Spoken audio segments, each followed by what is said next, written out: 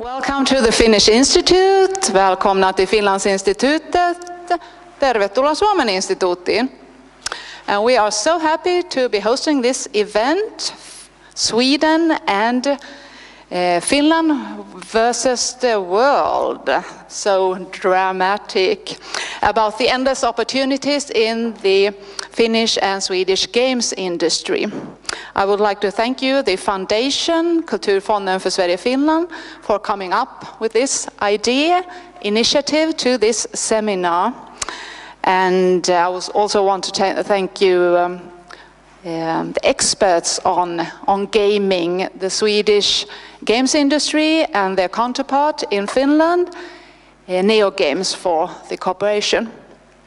Well, Sweden and Finland are the leading countries in the games industry. We are world-class education and innovation systems, but we can get even better by working tighter together between different sectors. We are looking forward to an exciting afternoon where we are addressing questions like how can bilateral cooperation strengthen our games industry? How can the educational sector help meet the needs for talent and research? And well, the gamer universe is changing. What are the driving forces? And before I give the floor to today's moderator, Per Strömbäck from the Swedish games industry, I'm happy to introduce Birgitta Englin from Kulturfonden för Sverige-Finland. Please, Birgitta. Thank you. I also wanted to greet you very warm welcome to this afternoon. I just want to say some short words about why the Sweden-Finland Cultural Foundation wanted to have this seminar. It's because we are promoting the exchange, the bilateral exchange between Finland and Sweden within the culture field. And we feel very strongly that there's a very progressive change and development that's promoted by the gaming industry, and we wanted to know more about it, and we want to find out whether we can help out in the way you are already collaborating bilaterally, and how we also can expand this to a Nordic collaboration through the bilateral exchange. So warmly welcome. We will pass to different perspectives of the gaming industry during this afternoon, and I hope you will find them all interesting. Very warm welcome. Thank you.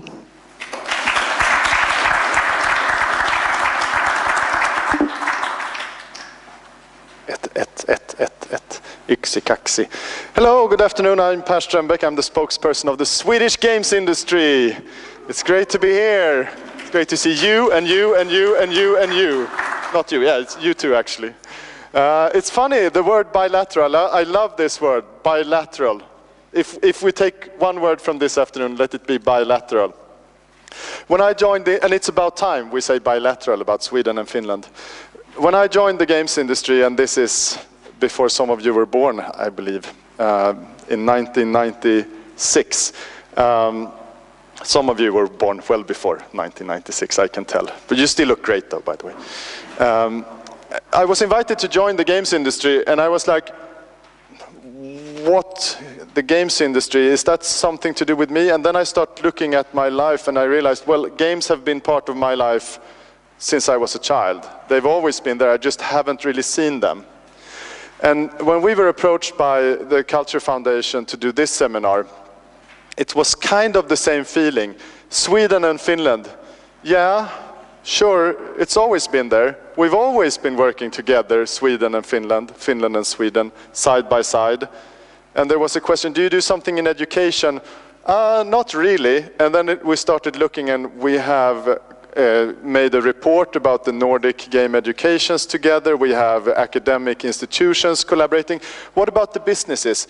Yeah, it's funny because the most famous Finnish game is Angry Birds, and they opened shop in Stockholm a few years ago. So now Angry Birds is made both in Helsinki and in Stockholm.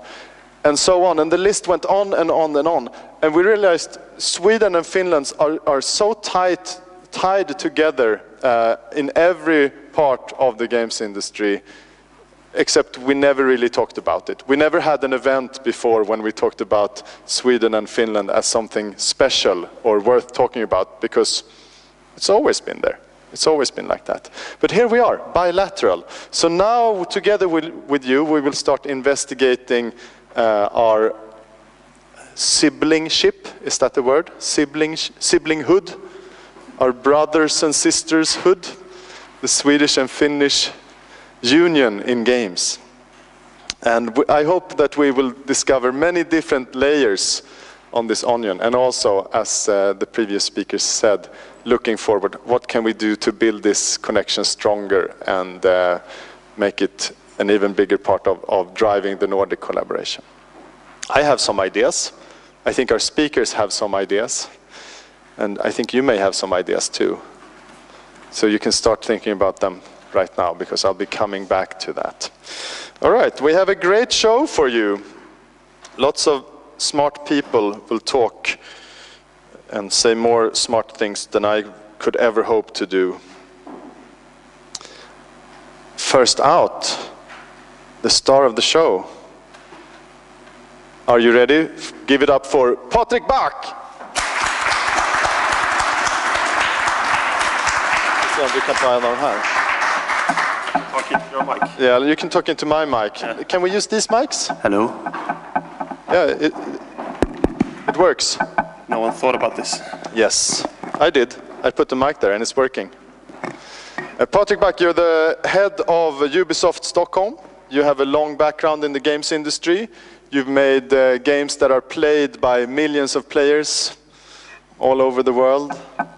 One of the most famous franchises. You now have double mics. You're going to be twice as loud as me. Does this work? Yes. Yeah. I can now stand next to you. Yes, I've been making games for 18 years, approximately. Which game are you most proud of? I'm not sure actually. I think the game that I'm most, the biggest game is probably one of the Battlefield games. I've been building Battlefield games since the first Bad Company, Battlefield Bad Company, Bad Company 2, Battlefield 3, Battlefield 4, and then I was heading up the DICE studio as we were making Star Wars Battlefront, Mirror's Edge Catalyst, and Battlefield 1. Wow, that's how many games are there? Did you all play Battlefield? Who didn't play Battlefield? Do we need? All right. So shame. Maybe, yeah. That's like saying, yeah, I've never heard ABBA songs. I've never seen a Bergman movie. Maybe 2 words about that then. What is so great about the Battlefield games for those who haven't played it? Well, it's a shooter. If you like shooters, I would claim it's one of the best shooters, period. And now I'm not working with Battlefield anymore, so I have no idea. Right, we'll see what they're up to. And now you've joined another organization. Yes, I quit DICE and EA, and I've now started a studio for a French company called Ubisoft here in Stockholm. And we are now, we started 1 year ago. We just had our 1 year anniversary. And we're building a studio to build amazing games. And right now we are actually helping another Ubisoft studio down in Malmö called Massive with a project based on the Avatar franchise.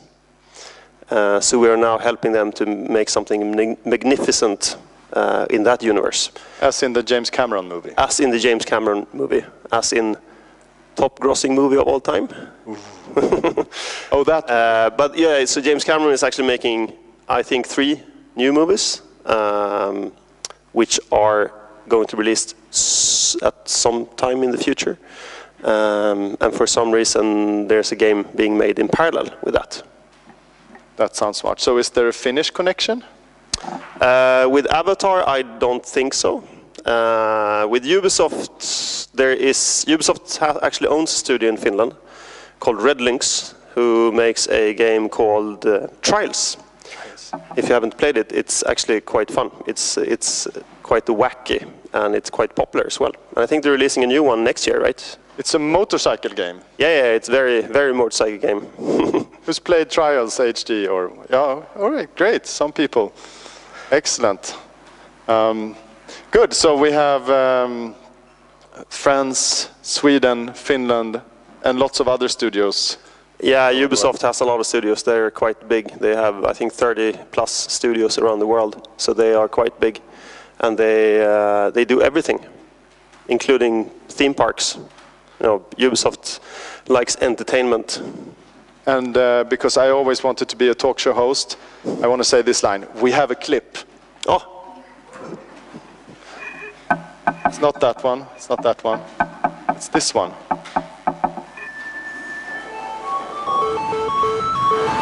Can we kill the lights and up the volume?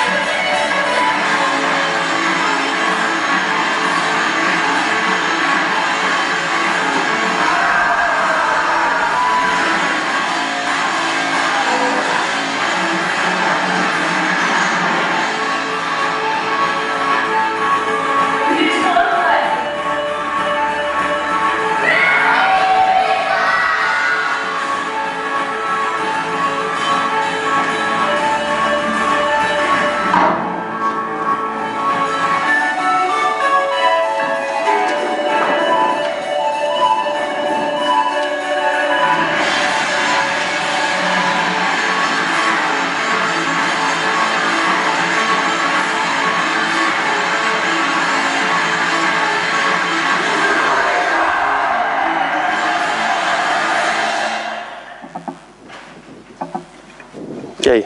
All right.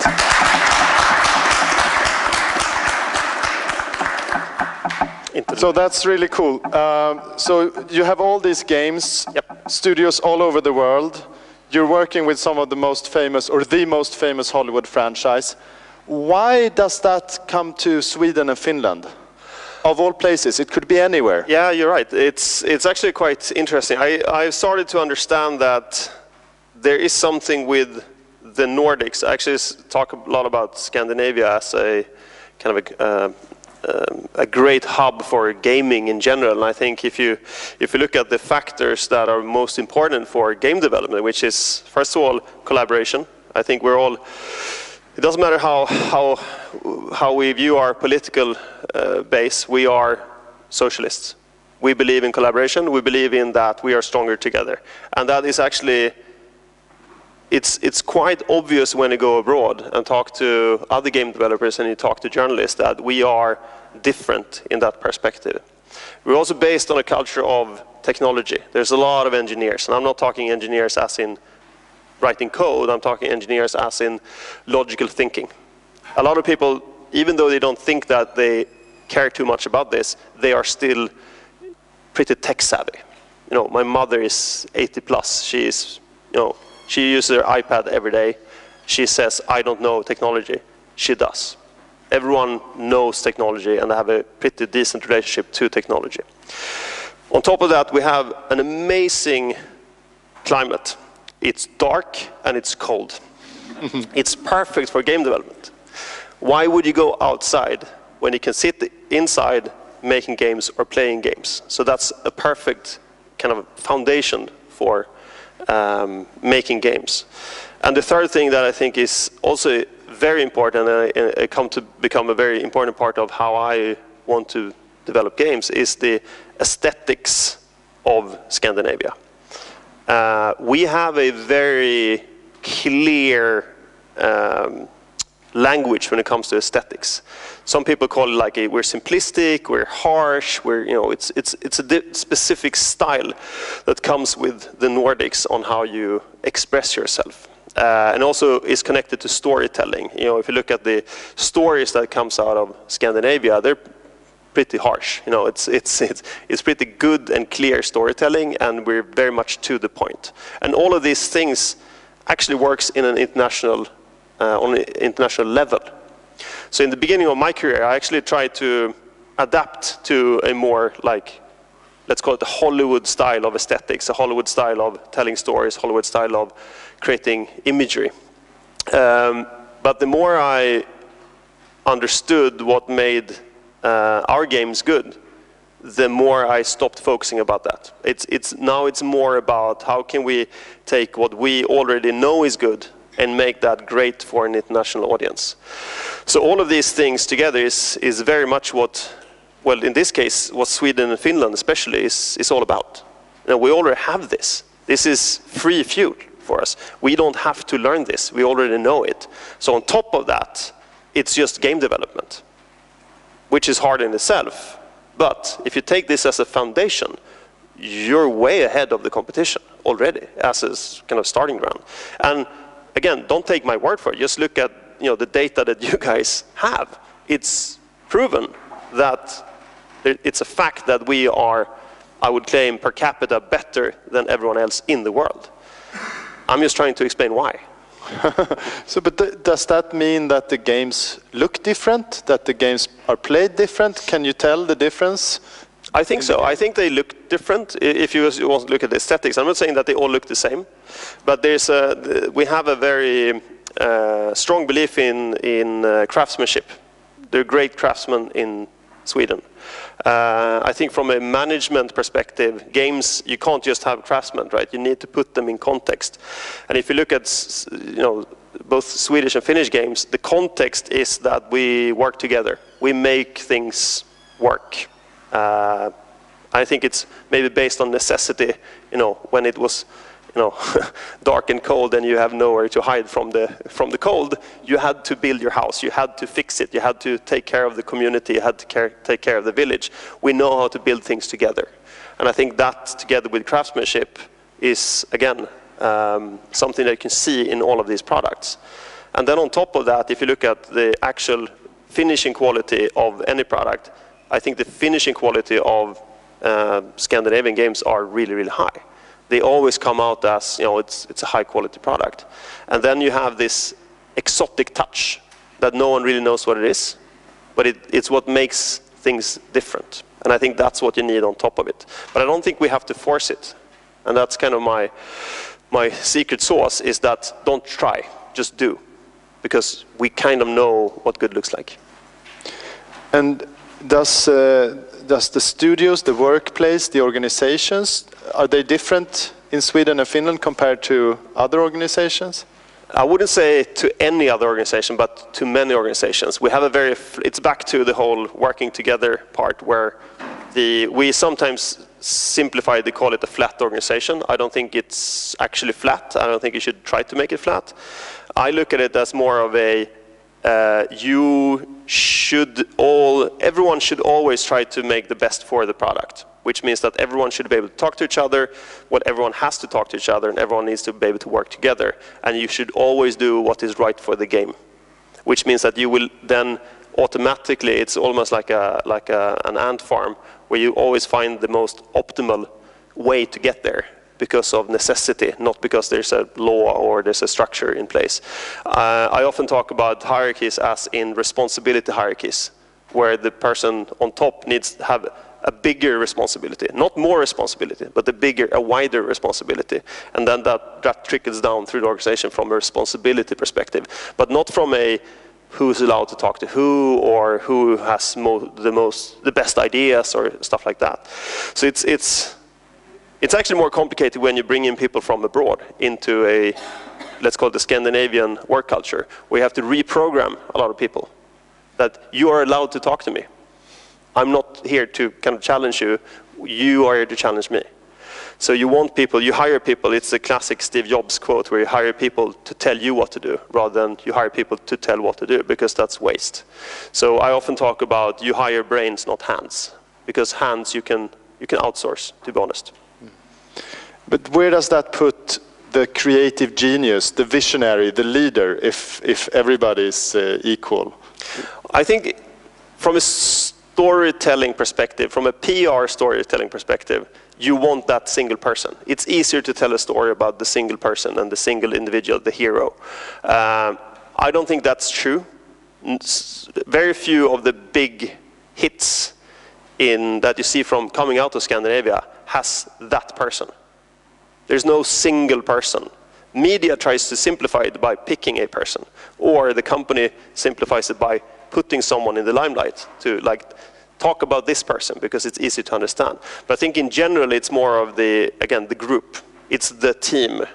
And to me it's some people might like sports, other sports than esports, but real sports. You talk about in football, the team that has the best team will win. It's not that has the best players per se. You can create a team out of great players, but that doesn't necessarily create the best team. And from that perspective, it's easier to understand what I'm trying to say, because sometimes a team is very anonymous. You don't really know who's the star player. It's like, none of them are actually the star player. They're all really good, but there's no one that is the player that will change the game. And also, making games is not about being good, in bursts.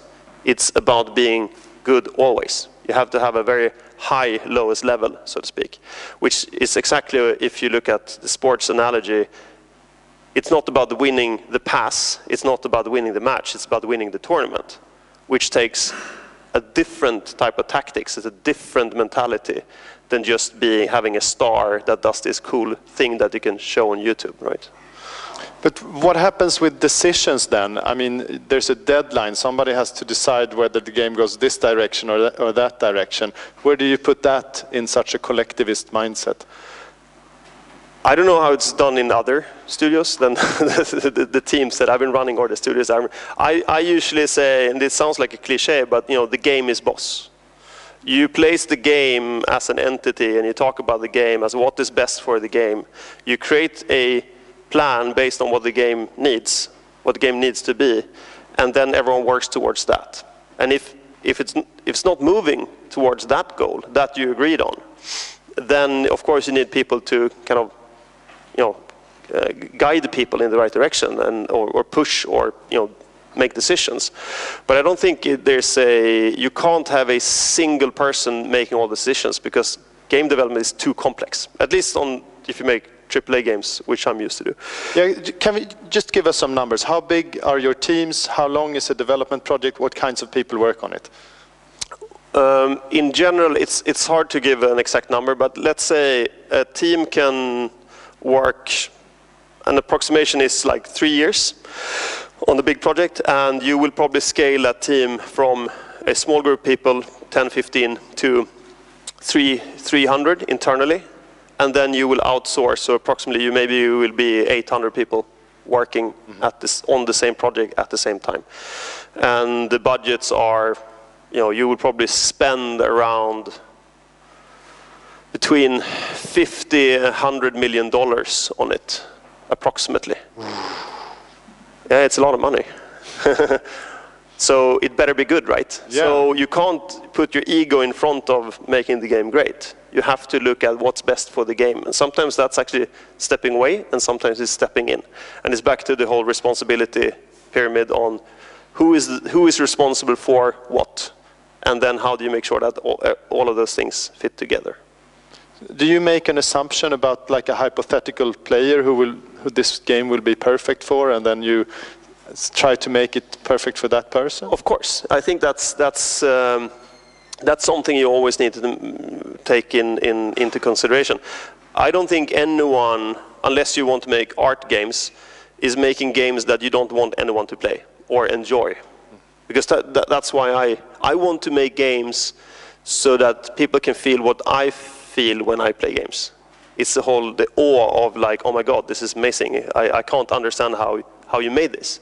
And I want to be part of bringing that experience to people. So what you do is, of course, you need to think about who is the player. But I think more importantly, you need to create a diverse team of different personalities that can tell you if this game is for them or not. Because then you have that in the team already. You don't have to ask. You can verify by doing consumer research. But I don't think you should base your decisions as you're making the game on data. You can verify with data, but you can't build something. It's like running a restaurant where you don't like the food, but you think someone else will. And then you go out and you survey what people like, and you try to make that food. Instead of using your own taste and say, I really like this food. This is really good. That means that there must be people like me out there. And then you can verify that and say, no, some people think it's too much this or too little that. And it's like, can I compromise and include these people into liking this product more without me backing away from what the core of the experience should be? So to me, it's a lot about back to the whole like Scandinavian taste. It's like, if I like it, there should be other people like me liking it. And you have a diverse team, they will work as a filter. So they will be able to taste the soup and say, they also, if they don't like it, maybe we need to fix something. Okay, so but Finland and Sweden are so special. How does that work when you're in a global organization like that? That's not even a trick question. No, but I don't think it's there's the complexity lies within like cultures, right? In general, how do you communicate with people? In what order should you talk about things, etc., etc. Sometimes, you know, at least my culture. This is my personal culture.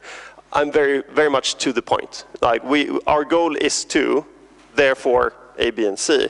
So the whole small talk it's often nice, but when it comes to making decisions, I think it should be based on you know, rational baseline.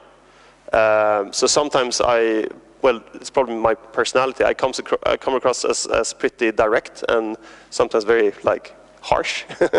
If it's not good, it's not good. We need to make it right. But I think people are people. I don't think there's a cultural difference that you can't overbridge with the focus of a product.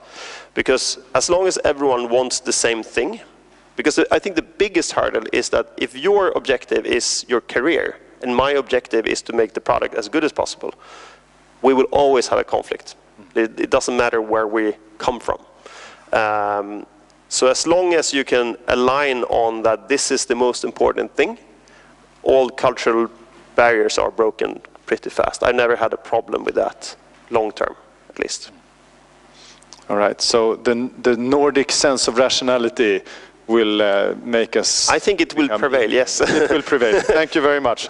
All right, we look forward to playing the Avatar game and whatever comes after. I'm sure there's lots of secrecy around release dates and stuff, so I'm not going to push you on that. But I'd like to thank you for coming to this event and sharing your learnings and insights. Thank you. Patrick Back. Thank you.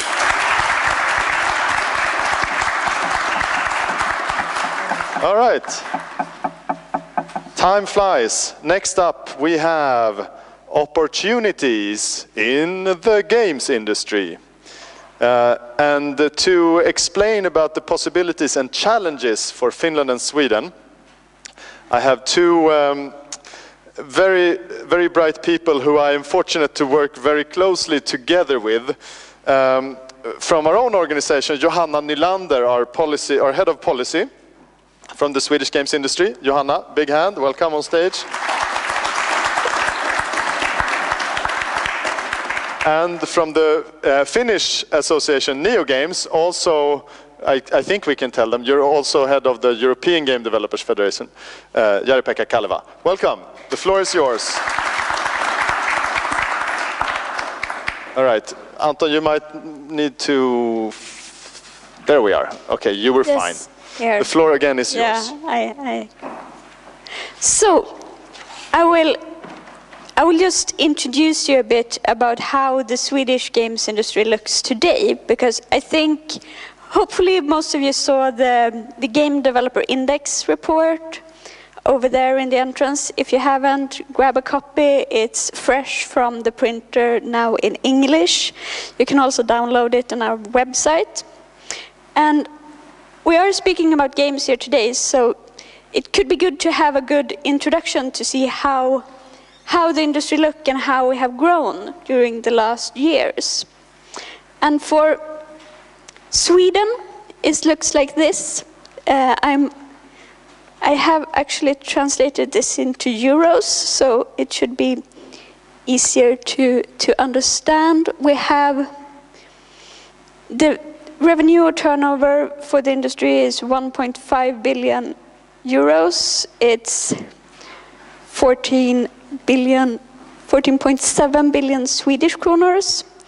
And compared to the rest of the world, Sweden have grown 17 or 16%, depending on currency, compared to 13% in the rest of the world. So we have a good growth. But maybe more importantly, we have grown a lot when it comes to employees. So last year, we went up with 24% in employees. And that's quite a lot with an industry that's just 5,000 people. And it looks like this. So one of the major challenges for the games industry today is really to find new people and to attract new talent. And I know this is the same in Finland, and Jari-Pekka will confirm that later, but this is like a really huge challenge to be able to meet this demand. Also because, as it looks today, we don't even educate this many people. There's fewer people who goes out from the higher vocational educations, the Swedish yrkeshögskola, and universities than it is to who actually gets employment in the industry. So if you're looking for jobs in the future, games, this here you should go. And one way to get more people is if there was as many women who was working in the games industry that we have men, it would have been a bit easier to do the recruitment. But we are growing in terms of the amount of women who are working in the industry as well. We are now up in 20% in Sweden for the first time ever this year. And we are over 1,000 women in the industry, and just, I think it's 10 years ago, we wasn't even 1,000 people in the industry. So even if the numbers are still slow or very, very few, we are increasing. So more women, more talent. But also investments, and JP will also tell a bit more about how this looks. But one of the main challenges, the other main challenge, despite, except for talent, is also to attract investment. And if we look at the investments that are made in the Swedish games industry in Swedish companies today, they are by other Swedish companies. I don't know if you can see all the numbers here. You can also find them in the report. But the yellow mid column is investments or acquisitions made by a Swedish company. So the blue is the total. The yellow is when a Swedish company is the buyer, the one with the money. And the pink or red one is when the investment comes into a Swedish company. So what we can see is that actually Swedish companies are bigger on investments than they are in attracting foreign investments. So there's really something we could work more about. Of course, we had like big companies who have invested in big Swedish games companies like Minecraft and with Mojang and King and Candy Crush, but those are exceptions. This is how it looks. It's Swedish companies investing in other Swedish companies. And this is also a bit how the values are, and we are increasing from year to year.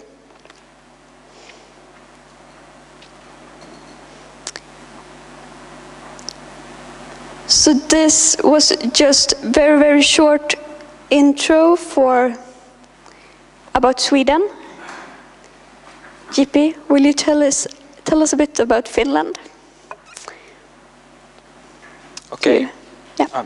Perfect works. So when we compare Finland and Sweden together, well, first of all, Sweden has the latest numbers. Our next round of this kind of survey, where we go through all the Finnish companies, will be done during this autumn, and we will publish our new numbers early 2019.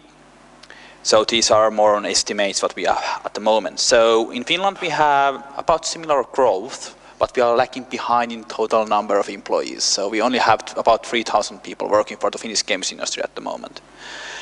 Also in number of studios we have a bit less, only about 250. But when it comes to the turnover of the Finnish industry, it's 2.3 billion euros at the moment, so about 1 billion more than in Sweden.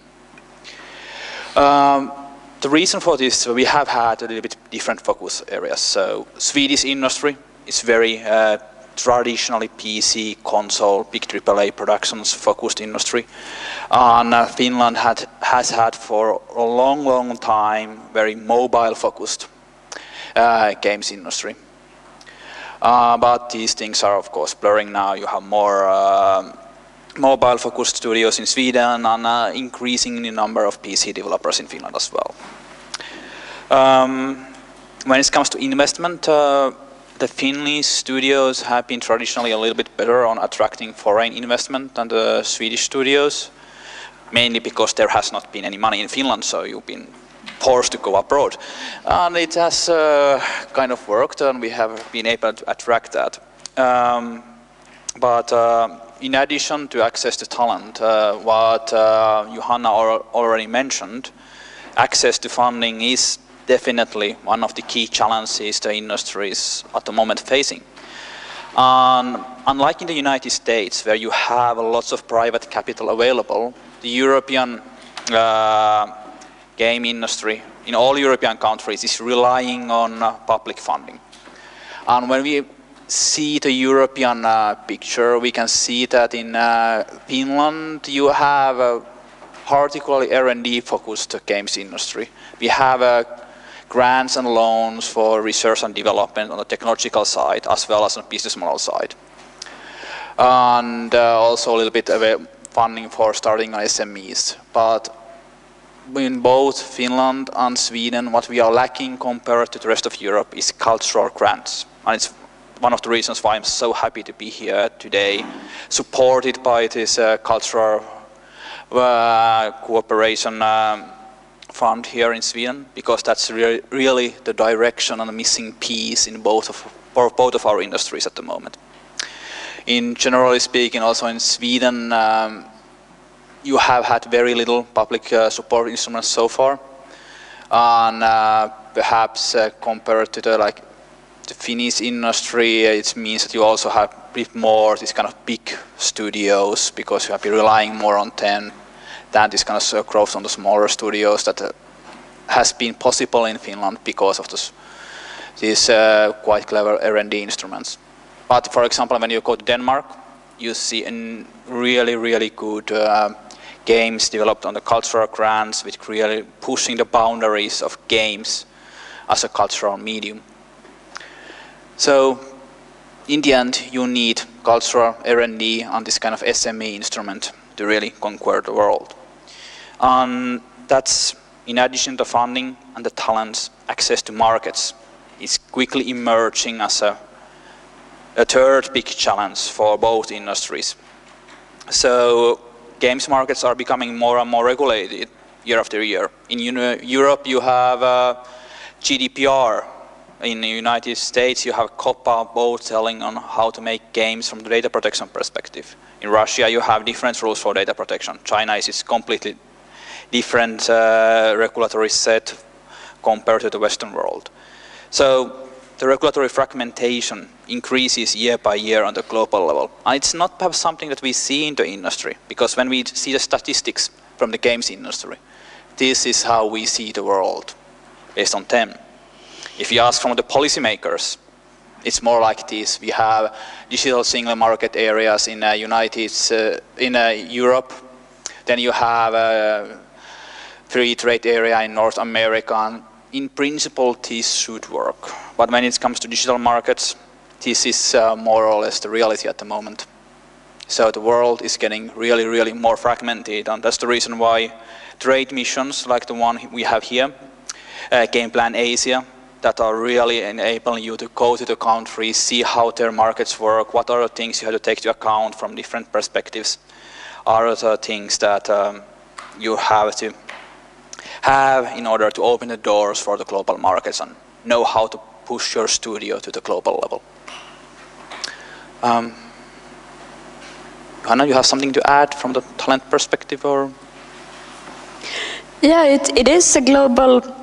We have really a global market when it comes to customers, and we have a global market when it comes to employees and to find talent and to attract people to come here and work here. And what Patrick said earlier about diversity and to make the perfect sauce that the games in a way are, you need to have people from all over the world in your team to make games that can go on the world. So both education is of course really important, but also be able to have functional workers permits and be able to move across the globe is really important for the industry.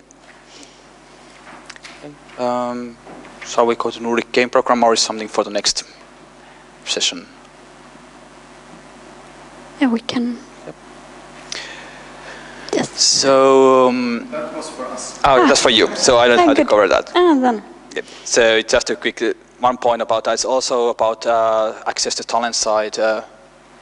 These kind of programs that you will hear much more in the next session are important for actually people to meet each other, share their knowledge. And access to talent also means being able to grow up the talent and supporting that. So do you have any questions at the moment from the audience side on the Finnish or the Swedish games industry, or our three big challenges on access to markets, access to talent, and access to funding side? No questions? No, but then let's move on to the schedule. I think we are running out of time otherwise. Yeah. All right. Good. Thank you very much. And we'll see you two back on stage later, but maybe not much later if we're lucky. And this is also a good example on how every collaboration between Sweden and Finland is also a little bit like a national football game or something. We always like to compare numbers and have one reason or other why our numbers are better than their numbers, depending on which side of Östersjön you're on. All right, so I'd like to take this opportunity to introduce you to my brother from another mother, KP Hiltunen. Where are you? There you are. Excellent. Hey, please join me on stage. You can, why don't you grab a hand mic? All right. Hello. Hello, KP. Hey, how are you doing? Hello, Per. I'm still alive. Excellent. I wouldn't have it any other way. Why did we start working together in the first place? Well, actually, it was dark and stormy night. It was in 2005 when your previous colleague Sten Selander called me.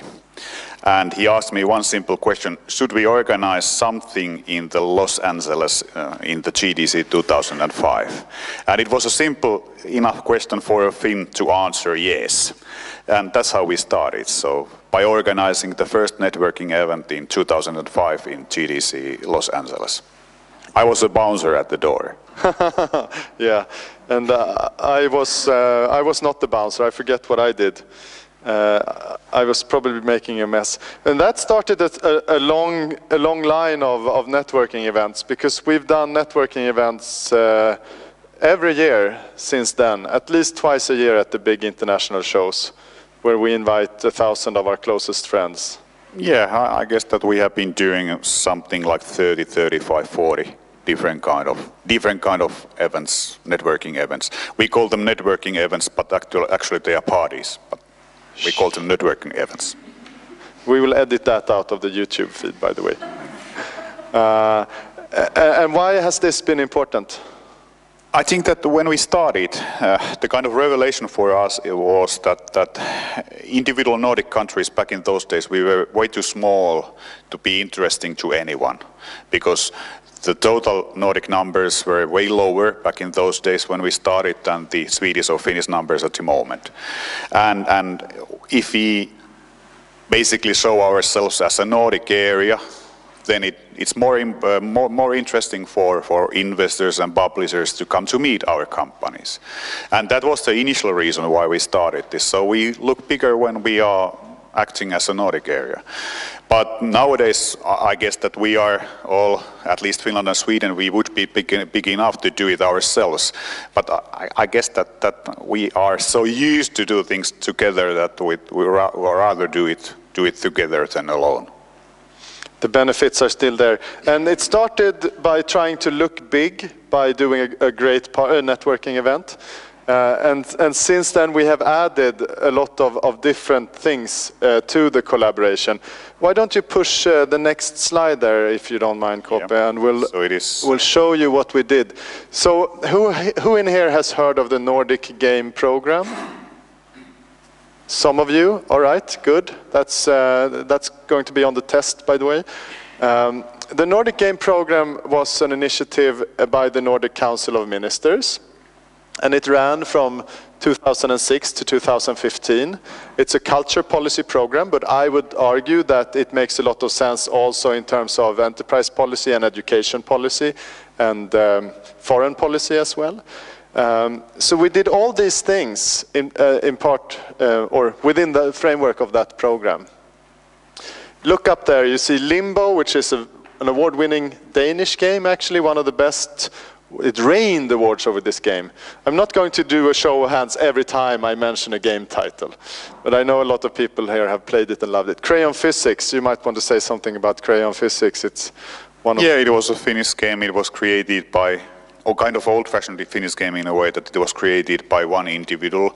It was a great success story. The guy who made it didn't want it to be a success story because he was truly an indie developer, and he was kind of distressed when it became kind of success story. But it's still a good game.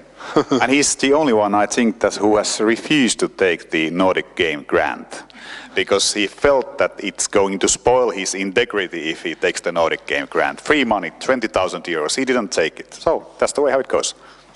So there were grants for valuable expressions, and they were very much appreciated by the industry. It's estimated that 1/3 of every game development company in the Nordics have applied for a grant from this program, 1/3.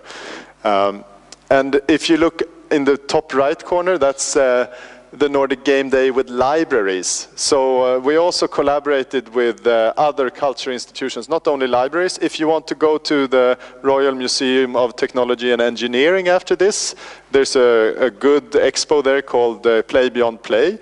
Well, the first research for that was funded from this program. And that is an example of how we, within the framework of this program, could set balls in motion that other people then developed further and added energy, focus, investment to. And speaking of investment, I'm not going to take you through these bars, but they just show you how much private funding was added. So the blue part is the public funding, and the red part is the private funding that was added to the activities within this program. Yeah, and I think that the most important thing, or not the most important thing, but one of the most important things have been those trade missions we have been doing since, I guess that the first one was already in 2006 when the Nordic Game program started. And it has been especially important for smaller companies, because the big companies, they can go wherever they want to go. But for small companies, being able to be part of the Nordic stand in GDC or Gamescom or anywhere is a great value. And even though the program is not there anymore, we continue to work along that ambition. So Game Plan Asia is another example of how we have been able to use similar activities with different funding. If you're not joining us this November to China, Japan and/or Korea, you're missing out. It's still possible to join. Come see me or Anton afterwards. And another example of how the activities that we developed within this program continue to live, continue to deliver, is the Nordic Game Conference, Kope. Yeah, Nordic Game Conference has been very good for us since 2004, I guess. Yeah, that's right. It started even before the formal program. And isn't it now the biggest developer conference, developer-focused event in Europe? I don't know if it's biggest in Europe, but it's one of the biggest in Europe. I guess that there is around 2,000 people. I'm a Finn, so I don't do marketing speeches. So there is around 2,000 people, and for many Nordic companies, it has become a kind of get-together place where you can see your colleagues from the Nordic countries, and it's a must-go for many Nordics at the moment. And not only for the Nordics, but it's also a window to the world, because we've seen delegations from China, Korea, we have speakers from all over the world, we have visitors who come from South America just to go to the event, not even speak there. And all of these structures exist. They're still in place. Some of them are in kind of a hibernation. Some of them are active now. But I look to you, if you are a policymaker, or if you are part of the public sector, if you have an influence over the Nordic policymaking, that's the Nordic decision making, the best move you can make, whether it's foreign policy, education policy, culture policy, or enterprise policy, is to restart this program. The structures are there, the experience is there, the value is there, the demand is there. We know that this works, it's a proven concept. And best of all, it will not cost the national budgets 1 krona or euro, because it's all covered within the Nordic Council of Ministers budget. All you need to do is move some numbers within the Nordic budget. And to add that, at that moment, we are also able to place the other funding to top of the cake, so we can actually achieve quite great things with relatively small funding. But we need some fuel to the machine, so we can actually take some risks when it comes to the organizing activities and doing the pre-work. So that's just some food for thought if you ever want to develop policy for this industry and this field of culture. And that, I think, concludes our commercial plug. Yeah. And if you have some compromising pictures about politicians, those are welcome too. So. We would never do that in Sweden. Or would we? All right. So now we're doing a panel here, and I would like to invite once again Johanna Nylander on stage to host this panel, because I'm sure you do it much better than I do. And Kope and I, we will remain. Yes, you will be the good panelist. And up on stage, I would also like Lars Hjälmered, member of the Swedish Parliament for the Moderate Party. And are you chairman of the Enterprise Committee still, or? Elected the other week. Elected the other week. Good. I wasn't sure if it was the pre or post-election. Yeah, the coming parliament. Yeah. Great. And also Lauri Rosendal, CEO from Nasdaq Stockholm. Welcome.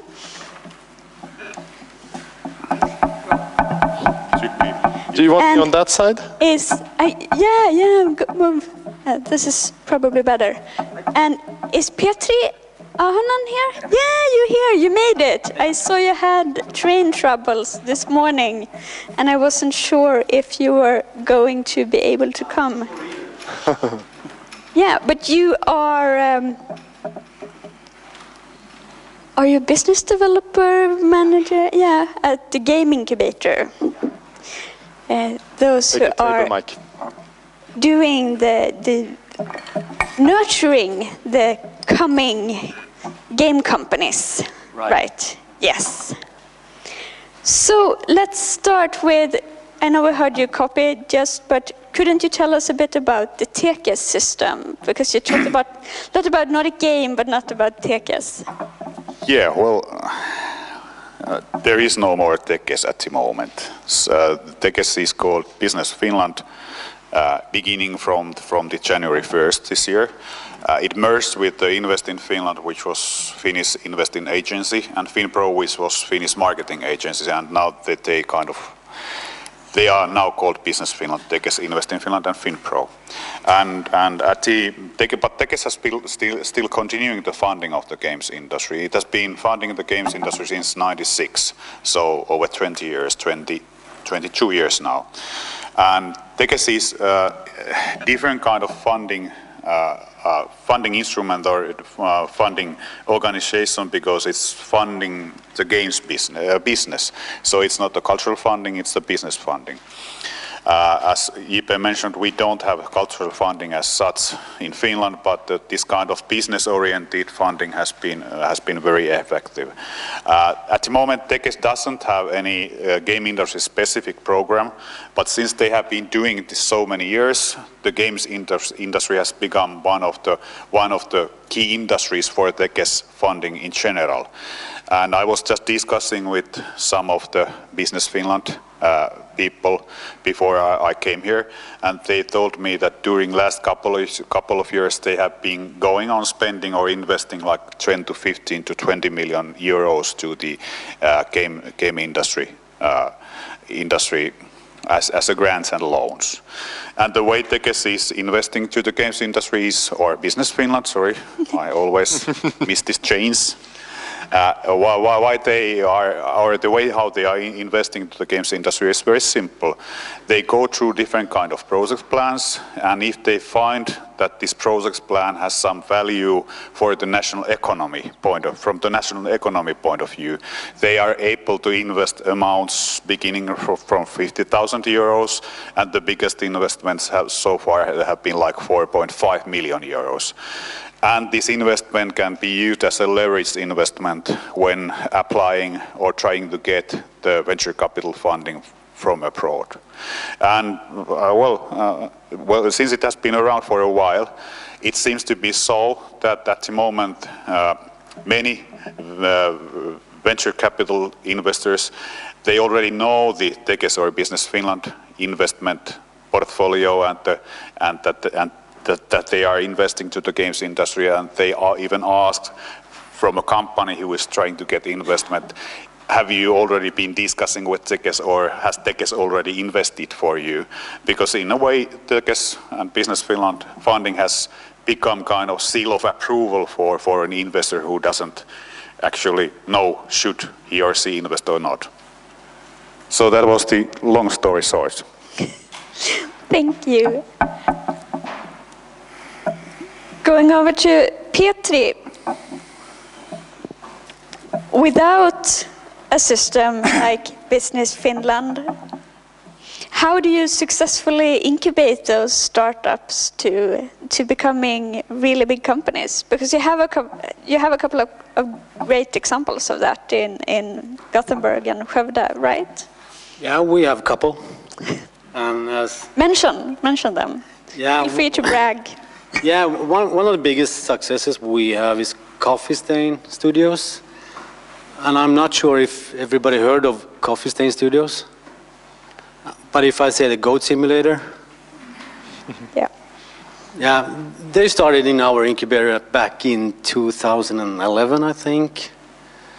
And they released the Goat to the world, 2014, and I think they've sold about 7 million copies now. And their turnover is about 12 million euros every year. The profit is about 8 million euros. And there are 25 people in the team now. And they started with a team of 14 or 15. And then we have Stanlock Studios. They started at the same time as Coffee Stain back in 2011. And they released their battle right a year ago now, I think. I think they have about 4 or 5 million players worldwide. And one of their biggest investors was Coffee Stain Studios. So we try to create that culture in our ecosystem that we pay forward. If one gets successful, they pay it forward to the next team that's coming up. And for the audience, how many people live in Skövde? Yeah, it's a small village of 56,000 people, and we are about 700 people working in the games industry in that city, including the university, which is pretty awesome, I might say. The university started their first program in 2002, I think, and the first team coming to our incubator was in 2004. Unfortunately, they went bankrupt, but they rose again, and we started the incubator in 2004, and we started in Gothenburg in 2015. So what's the secret recipe for the success? Yeah, I often get that question, and I usually say that it's the dark, long winter that we have. It's pitch dark about 4 to 5 months. So what else can we do than doing awesome games? And a lot of good talent coming from the university that wants to fulfill and create something that's awesome.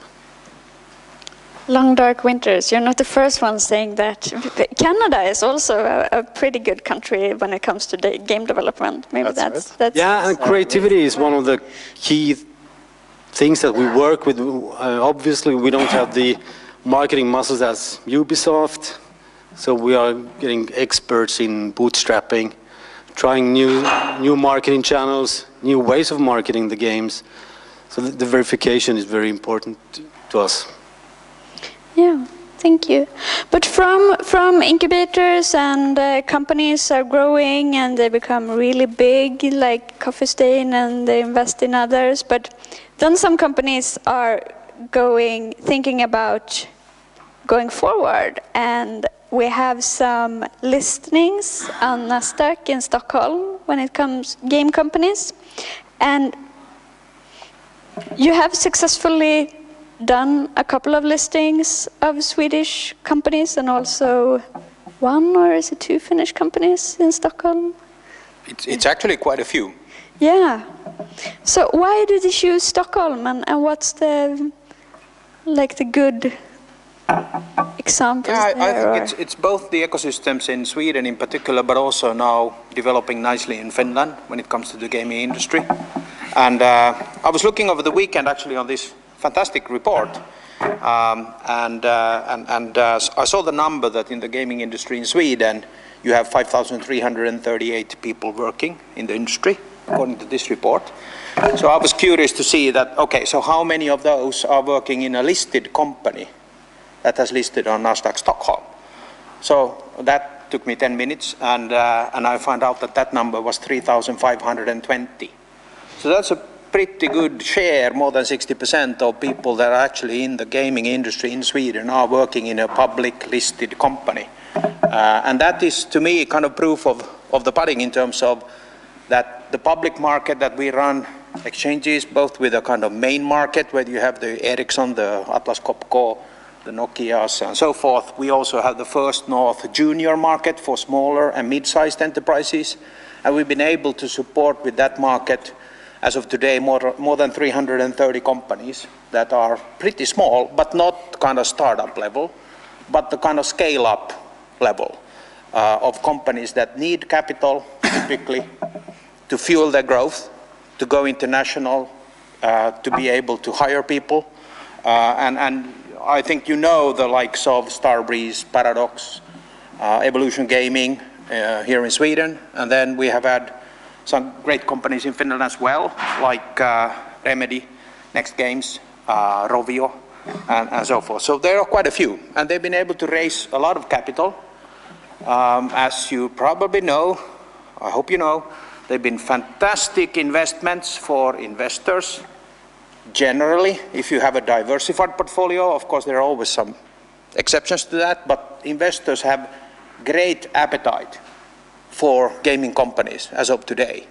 And during the last 3 years, which is also here in this report, the market capitalization, the total value of these listed gaming companies have gone from 240 million euro to 4,800 million euro, 4.8 billion euro. And that's 20-fold market value of this industry on the public market.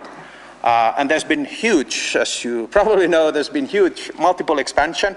So these companies are quite high valued, even in international comparison, which I see as a strong position for the Nordics. You get good valuations here if you go to the public market. And what you now have seen during 2017 in particular, I don't know if there's probably some people with experience here in this room, that these companies, the listed ones, they actually go out and they start to buy other scale-ups or startups in the gaming industry that they can kind of get in as assets, promising products, promising networks of talent to kind of help them scale up their own business. You've been seeing like Starbreeze doing acquisitions, THQ, and so forth. So I think it's all in part of a very nicely developing ecosystem. And I think that the most important thing that I hear as an exchange operator and CEO of the Stockholm Exchange, and I used to be CEO of the Helsinki Exchange before, is really that I'm getting these entrepreneurs saying that, you know, during the last 3 years, when we started to go public to First North or to the main market, since then we haven't had a problem with funding anymore. There is plenty of capital out there. They've been really interested in investing in these companies, and they can go out and conquer the world. So I think we are on a good way there, both in Sweden already for a number of years, and now Finland is picking up nicely. So happy to kind of answer more questions in terms of what does it really mean to go public with your company. But it's working. Good, thank you. Well, let's get back to that later. Lars, how can good policies support entrepreneurships, or should everyone be happy on the market and no help needed, or do you see challenges and opportunities from a political perspective? Of course, there are both challenges and opportunities for Sweden looking ahead. We all know it's an ongoing discussion in Sweden to form a new government who will become the new prime minister. And let's just say one thing, and that is it's much of a focus like who takes who and not and why, and discussing like the math, the number of seats in parliament, but less discussion when it comes to policy and policy reforms. And that's one of my key points today. I think we have to discuss this more. Currently it's like economic upturn in Sweden with, tremendous results for the gaming industry and other parts of Swedish enterprises. But ahead we'll probably have some sort of economic downturn. We have to discuss that issue as well. And of course, what could we do as policymakers?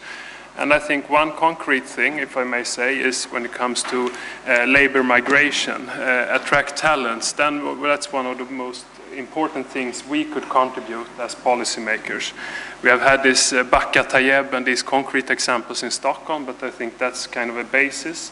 I think quicker handling, easier access to this personal code numbers, but also looking into reforms we did in 2014 when it was regarding non-EU EES students and their opportunity to stay in Sweden after graduation, and looking into did that really happen? Could we attract those talents, or should we do more policy reforms in that respect? And we have also opened up for new visa categories for investors as well as talent visa as a new possibility to attract non-EU ES talents ahead. So that's one concrete reform.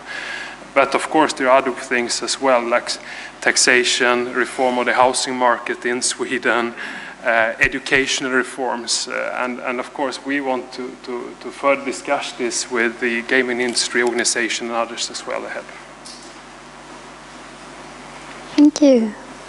Per, last but not least, or well, if I may, do you have a specific question, or can I just start arguing? You can start with commenting or saying something. But I would also like you to say something about the cultural support, because we have had that up, but I think you might have a different take. Yeah, okay, so why don't we take that item and put it out there. So we talked about the culture policy program with the Nordic Council of Ministers, and I would say that the main part of that success was that it was a culture policy program that was tailored to the games industry. It wasn't some policy that was moved from some other area and put upon the games industry.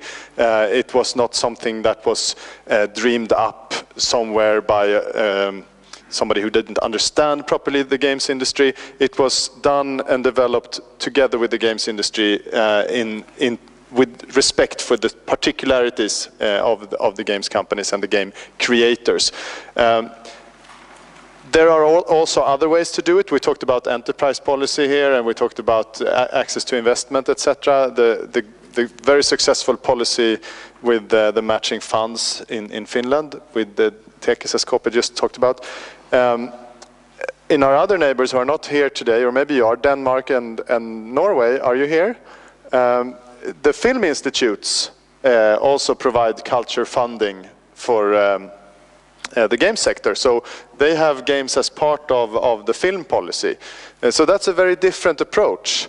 And some of them have been able to produce great results, but we don't quite think that that's the best way to help the games industry to take a policy that's different. If you think about what Patrick said first, how different is that attitude from making feature films? Those are worlds apart. It was actually suggested by Mats Svegfors 6 or 7 years ago when he did one of these public investigations about the film policy to include games in that. But when we responded to that, we said no thanks. So we actually, in theory, said no to some public funding, because we believe that if you're doing it, you have to do it with the respect and understanding of how different the games industry is. And you know, maybe that was a mistake because we still don't have any culture funding particular to the games industry, or maybe we're just waiting for the right moment. But I think if you want to do culture funding, it's also, or culture policy, there are many different ways to do it. The first thing you think of is give money to creators, but there are many other ways you can do it. So the museum that we talked about just now, or the libraries, some of those are examples of culture policy. We're now doing a pilot together with the culture school, Kulturskolan, in Stockholm and Södertälje, to teach game design to children. That's also culture policy or / education policy. So there are many other approaches that might be even more helpful than giving grants. I'm not saying giving grants is wrong, that was also part of the program. So that's just a few thoughts on culture policy. Yeah, and then in the UK and France, they have a cultural tax breaks. That's right. And Poland is on its way for it as well, I think. Yes. That so be something? Yeah, I think the expert in this room on tax breaks is Jari-Pekka, so you might want to add to this at some point. But in the EU system, you're allowed to do tax breaks for some particular reasons, and one of them, or state aid, one of them is for culture purposes. So if you want to do a tax break for game development, it needs to live up to the requirements of culture policy and state aid rules in the European Union. So this means that these countries, they have then a system in place where you have to prove that your game is cultural before you can get the tax break, which creates an interesting challenge. And it's great if we can have some tax breaks. Let's hope that we can make that needle's eye as big as possible.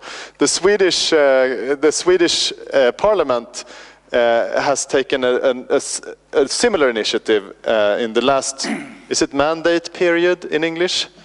About the last term, thank you, mandatperiod, the last term, where they asked, it was all the parties in parliament stood behind this, can we find a way to help attract film location shoots to Sweden, because there are tax breaks for that in most European countries. So the Swedish film industry is at a disadvantage. And that has now materialized, so there is a new proposal for something called production rebates. So it's not necessarily a tax break, but it has a similar function. And I think that's smart, but because that's also on the terms of the creators, it's also on the terms of the companies. And we hope that will come into effect, and we also hope that system can be expanded to not only cover feature films, but also animation, visual effects, and of course games. But that's in the future.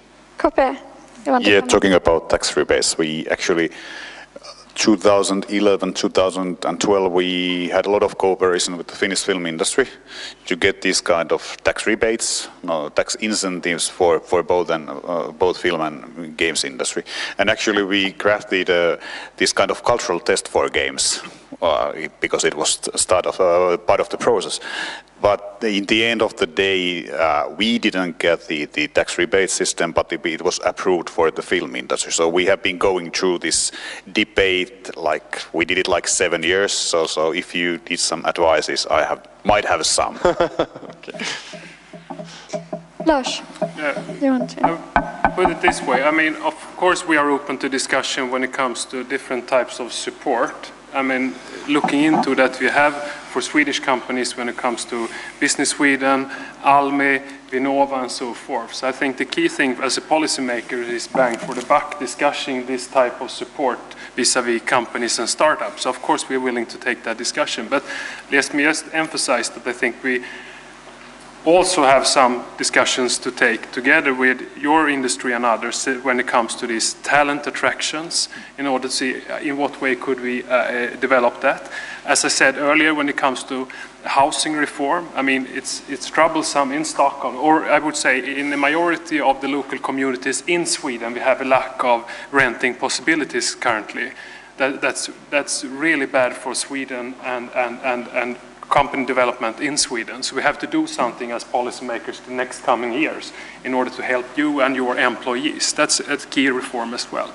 And moreover, we are willing to discuss these personaloptioner, I think in English is the personal warrants or something like that, in order what way could we develop that initiative as well, and as well as other tax initiatives as well. And then finally, I must just emphasize, since we have Skövde, for instance, when it comes to these kind of clusters, and you mentioned in Stockholm, I can think as a policymaker that you do it as entrepreneurs.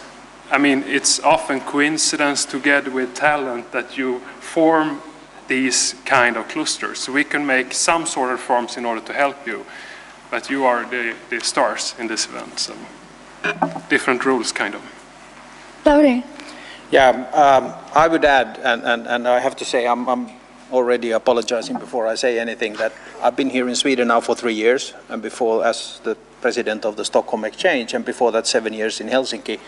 And I always get this, we are open for discussion in terms of, policies that would need to happen. But I have to say I'm really frustrated about the Nordic countries in terms of getting from discussion to action, because I would argue that our policymakers still don't get it, that we are not talking about a nationalistic Swedish issue or Finnish issue or Danish issue. What we are looking at, especially in the gaming industry, and it actually goes for Nasdaq here in Sweden as well, I'll get back to that, it's a question of how do we build attractiveness in an industry that is so global. We are competing for global talent. And what does an entrepreneurial growing economy want for companies? They want stability, predictability, and the right incentives. And personaloptioner in Sweden is one of the things that was a big problem, for instance, for Spotify. One of the greatest unicorns ever created in this region. And I think that we need to go from discussion to action. We need to do something about our taxation system in terms of and how can we attract talent into this region and how can we foster them and make them happy here, also from a taxation point of view. We can make ourselves happy as well. So I think that there's a lot to do, because otherwise there is a risk that we will lose the competition. And I would say that in this kind of a globalized economy, just an example, and nobody knows this actually in this room, but for Nasdaq as a global company, we have 750 people in our Stockholm office. It's the biggest office globally for Nasdaq. Out of those 750, more than 400 are system developers. And we've been trying to get in more talent, and we compete with the likes of Spotify and Klarna and some of you in the gaming industry to get people to program and develop the fastest, fanciest trading systems in the world that we also sell to exchanges around the world, like Singapore Exchange, Hong Kong Exchange, Australian Exchange, are all running on our systems developed here in Stockholm. And it's been really hard, really hard. And we have had 30 to 40 open positions constantly over the past 3 years. And it's been really hard to find those global talent and to get them to move to Sweden, because we want to have that core development here. And we need help. We need help with the housing reform. We need help with better taxation, incentivizing taxation opportunities, to be able to build on something that's already there. The demand is there. We want people to come here to work, and they create welfare for Sweden. So I think that there's a lot to do here. We need to go from discussion to action. Thank you. Sorry. I think Kopi would like to comment on that. Yeah. I think that everybody who has been involved to the policy somehow is a little bit frustrated to the dynamics, because nothing happens very fast. I guess that the biggest, as far as I can see, the biggest thing is that we don't realize how competitive the games industry is. So it's very hard to explain a politician how competitive the games industry really is. One example to shed a light how competitive it is to tell that there is a new game in Apple App Store every minute. There is a new game in PC Steam every hour. And there is 2 new games in console markets every day. So you can make the math how difficult the competition actually is and what kind of field we are competing. And it basically means that even you be competitive in this kind of industry where there is a new game app store in every minute. So we need all the help which we can get. Otherwise, we can't keep on giving good things to the national economies. Per, you wanted to add something? Yeah, sure. I have a long list of points that I want to make, but I'll try to be selective. First, I think it's really interesting the point you make about trading systems, Lauri, because that's exactly what happens in games with what we call game engines, the technology that the game is built upon, where you add the gameplay, where you add the graphics and the sound, etc., all the assets. That's a hugely successful export from the Swedish and Finnish industry, not only business to business, but also inside the big corporations. We didn't talk about that, but Ubisoft uses the Snowdrop engine, which is developed in Malmö, in lots of different, how many studios? Lots of studios. Many studios. And the same is true for EA and DICE, and the same is true for many others. So there's a pattern here, right? And I was on a similar conference in Bornholm, of all places, this summer, and that goes back to the point that Patrick made. The CEO of the Danish IO Interactive, they're famous for Hitman, he said, we name our tools. Our game engines are famous. They have these names, Snowdrop, Frostbite, etc. And that is an example of the care we take, the pride we take in the tools we make. We take our tools seriously. That's part of the success. So I just wanted to make that connection between the trading systems. And then to Lars, yes, I take your point about talent attraction, and we agree with that agenda that you articulated. We would like to see all these things happen. And I think that there are also policies to be made in education, for example, to make sure that we have even more resources for education. Compulsory programming in school and so forth, yeah? Yes, and on that topic, compulsory programming in school, that sits now with the math teachers. That's a very traditional way to view programming. I would like to put it in the creative subjects, the art and if you, I mean, the point I made about culture school, if you put programming in that context, it's a lot more inclusive. Math is difficult, it's hard, and well, we can argue about that. But I know that you're in enterprise policy, so maybe we should talk about enterprise policy. So what can you do then to unlock more funding? And what can you do to make some of the systems that are already in place with Business Sweden and other export authorities more accessible to the games industry? Potentially in Parliament, of course, the political parties can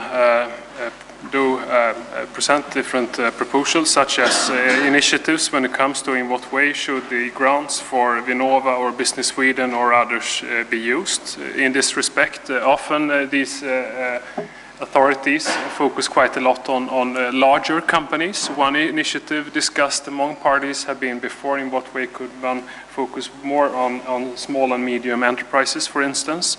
Another one that was discussed the other year was on this research and innovation bill, and that was regarding these incubators and the national program for science parks and incubators. That could be a potential thing as well to discuss politically. In what way should we focus on these incubators or research institutions ahead of that as well? So that could be some parts to be discussed the coming months in Parliament, in the committee. Yeah. We'll see you on that. Yeah. Pietri, would you like to add anything there with you who are on site on the incubator? Yeah, I wouldn't mind if we have more money. Of course. But money doesn't resolve everything. We need the talent. I think the talent is more important than money itself. The money comes in later. We refine talent, and we are funded by the Skövde municipality, the Western region, and Vinnova. So we have 3 parties that we have to make happy. I think we managed it very good past years. And we are trying to create some kind of fund where we can mix public and private money. And there are some regulatory issues that we have to solve first, but I think that might be a way ahead to accomplish something that's not so common today.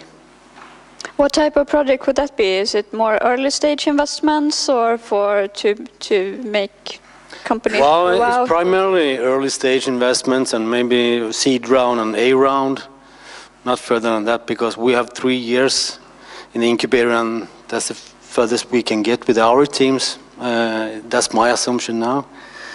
We are doing some projects in the Game Hub Scandinavia project with Danish and Norwegian partners to see if we can attract investors and public money. Well, the Asians, they have a lot of money for some reason, and they have been interesting to invest in our teams as well. But haven't they? Is there a lot of, because we saw earlier that there is very few foreign investments in Sweden in general. Yeah, that's true, because every time I'm in China and talk to publishers or investors, they are asking me, do you know the next Supercell? Yeah, I might, I say, but I'm not going to reveal that to you, because we want to keep them ourselves. And we have Chinese partners wanting to buy the whole ecosystem that we have built up in 15 years, with the university, the incubator, and the science park as well. I don't think it's not for sale. Because they are very interesting how we create games, because we are, what are we, 25 million people in Scandinavia, and they are very jealous of our creativity.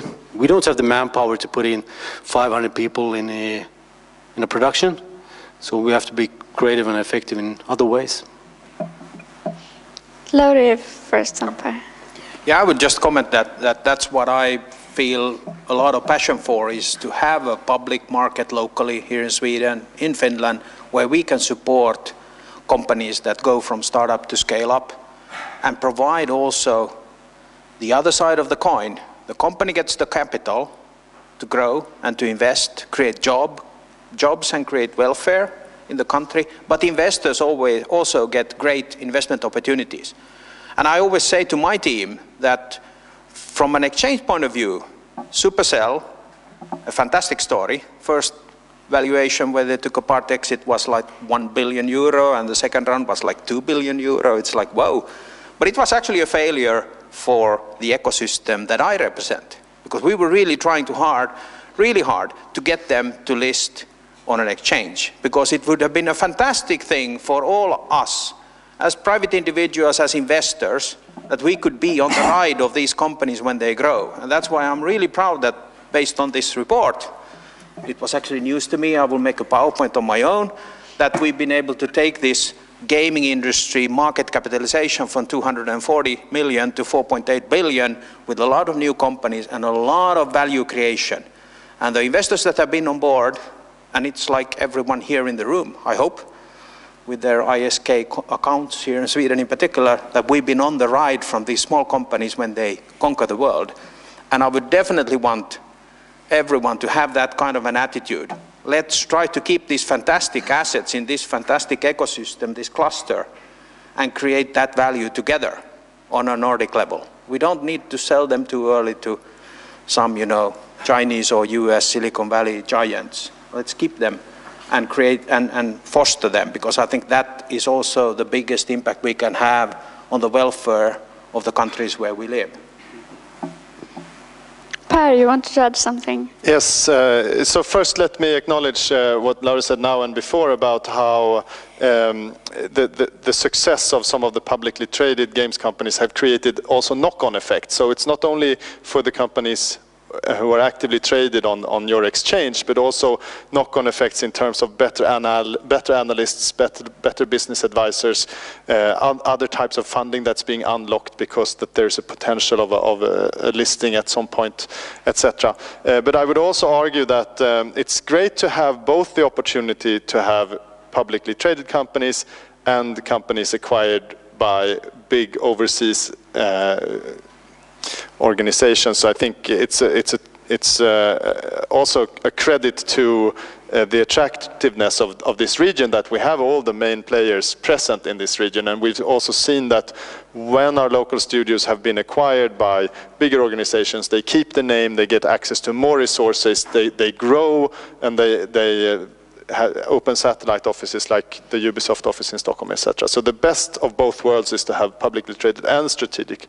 Now, I wanted to ask more questions to Lars, because it's very unusual for me to have the chairman of the business committee in Swedish Parliament here with an audience of witnesses. And we can take a fika in Parliament later on as well. Excellent. If I can bring my YouTube camera, that's even better.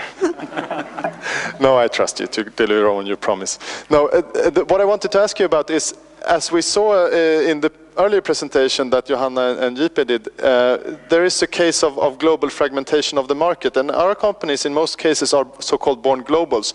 And not only born globals in the traditional sense, but also born globals in terms of delivering to a global market of consumers. And it's also entertainment, so it's content. It's not free services, it's entertainment content, very particular business models. And for us, it's really weird to think of the world in terms of separate geographical markets. Sure, we will make a launch campaign different in this market or the next. Sure, we will do some adjustments to make the game more appealing. But this appetite for regulation, the fragmentation of the global market, what can you do? What can you do to stop that trend? Because I think that's not helping us in the long run. Yeah, put it this way. I mean, a Swedish priority has always been to focus on the digital single market within the EU. That's, I mean, a near reach for us to focus. And that's the current government, and I suppose where the less outcome of this current discussion would be a focus as well ahead. I mean, knowing that this is the most important market for, in general terms, Swedish companies, EU and ES areas, we have to focus. But of course, we have to calibrate it with experts like your organization to see in what way, what are troublesome for you in your business life. Does it work in the way you want to be? And in the earlier, you used the term regulatory fragmentation, I think. And then it's important for us as policymakers, what does that mean in concrete terms? And what kind of recommendation in lobby terms do you want to raise with us? I mean, as I said, once again, the focus for us is EU and the single market. But ahead of that, when it comes to other parts, you mentioned US and so forth. What are recommendations? I don't know, honestly. So you have to recommend us in what way we could kind of deal with it. So maybe not that much of an answer, but please get back to us in that respect. So. I think we will. I think we definitely will. Careful what you wish. Yeah. It's soon. We will have a coffee break, and I think a lot of people here are looking forward to that. But I would like to ask you one final question for this eminent panel, and is how can Finland and Sweden work together to achieve even greater things? Feel free to interpret that as you wish. Per, let's start. Well, I think this seminar is actually a really good example of that. I think there's a long list of activities, but like I said when I said hello, we never really talked about it in these terms. We never really talked about it around that question. So looking at that particular question, what can we do more together? And, you know, discovering all the stuff that we already do, I think that's a great, not first step, but next step in the line of many, many steps that have been in the past and will be in the future. Lauri, will you go next? Yeah, I don't know if I'm kind of a perfect candidate to give an answer on that question, as I am a Finn living in Sweden now. But I would say definitely, I mean, the way we work at Nasdaq, just as a background quickly, we run 7 exchanges in 7 countries. So Sweden, Finland, Denmark, the 3 Baltic countries, and Iceland. And what we definitely do is we share best practices. Everything that works in Sweden doesn't necessarily work in Finland, but usually it does actually. And investeringssparkonto is an example of what we've been, from the beginning when it was introduced in Sweden back in 2012, we've been pushing that in Denmark, in Norway actually as well, in Finland, that, you know, copy with pride. It's a great invention. It actually takes savers to become investors in a very convenient, easy way.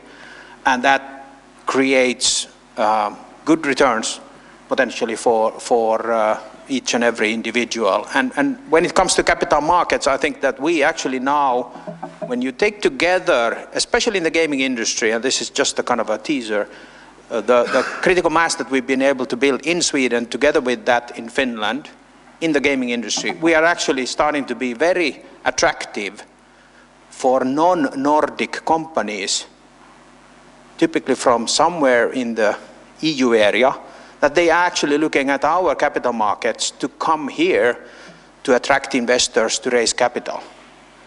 And it's actually happening as a result of the forthcoming Brexit solution, where typically London has been the financial center of Europe, and it's not going to be that anymore in the future.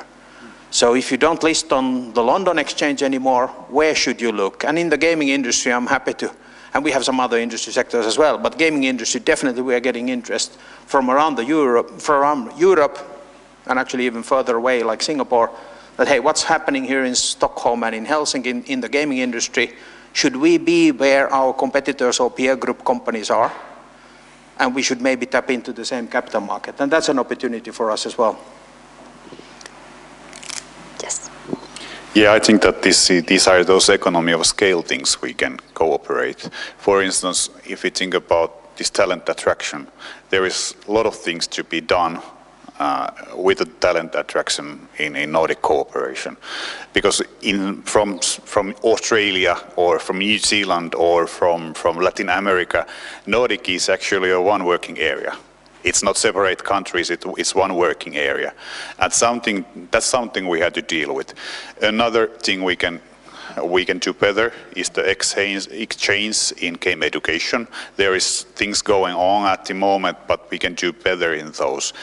And of course we can kind of sharpen up the things we have been doing so far. So try again doing this kind of trade missions together. Now we would be big enough to actually get a decent exposure for in GDC or in Gamescom if we pool all the funding we have. So this kind of things, we have been doing things, quite a lot of things together, and I see that there is old opportunities and there is new opportunities in the Nordic and Finland and Sweden cooperation. Petri? Yeah, we might have a different approach to that, more hands-on.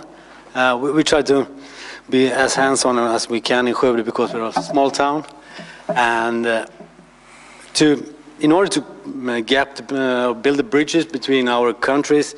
Well, I'm a Finn born in Sweden, so I have a different background that you have. But and as stated before, Finland is very mobile focused, and Sweden is very PC focused, and that's thanks to or because of the Swedish government in the 90s, because every kid that are developing games today are born and raised with a PC in their homes.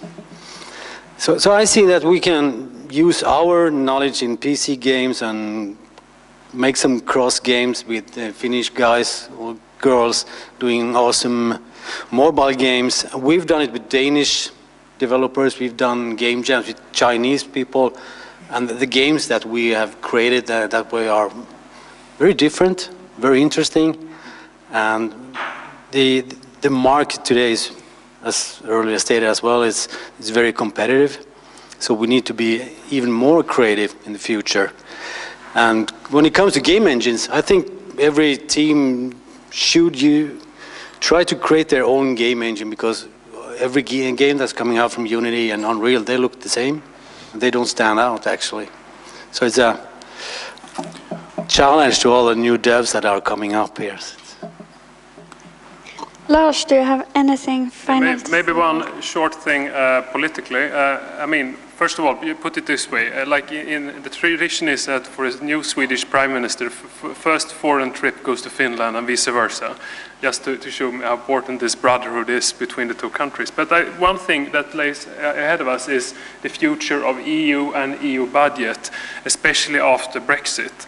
And I mean, our two countries are like, stands for like openness, free trade, research, innovation, and so forth. And that will be harder for our countries when UK is about to leave the Union. So that makes it even more important for Swedes and Finns to cooperate together, and with Danes and a few others, if we want to work with these important things. And to be concrete, ahead of us lies, should we focus more or less on cohesion policy and agriculture policy, using your and other taxpayers' money, and instead, for instance, focus more on research, innovation, single market, especially the digital single market, for instance. That's issues we have to deal with together, these two countries ahead of us. Thank you. I think that's a good final words for this panel. Less agricultural money in EU and more innovation and games. Let the agriculture money go to Heyday. Yeah, and yeah, maybe Goat Simulator could have some of that true. as well. Give the panel a big hand. Thank you so much. Let's play the Finnish game today. Or this weekend, let's say. Antti, what did you play? Walking Dead. That's a Swedish game. Oh, right. Oh, that's a brilliant example of a Swedish-Finnish franchise. Did you play that just because you were coming to this event? Oh, you did it out of your own heart's longing for zombie entertainment. I love it. Anybody else who's played a Swedish or Finnish game recently?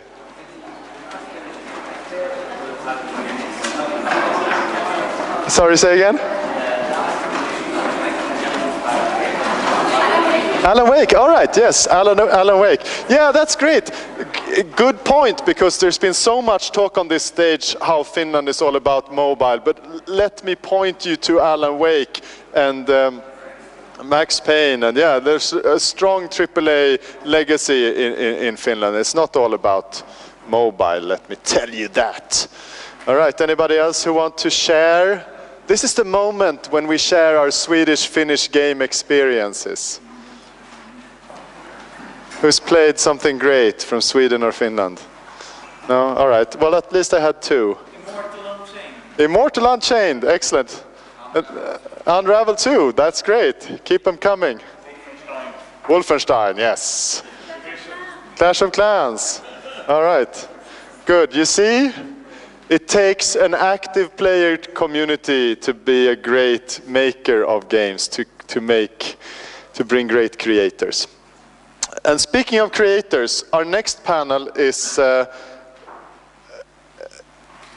We Shape the World. I like to think of it as the education panel, but We Shape the World sounds so much cooler. So we talked about investment, we talked about markets and figures, and we talked about policy, and now we focus on the stuff that we have been touching upon in all these previous points, really.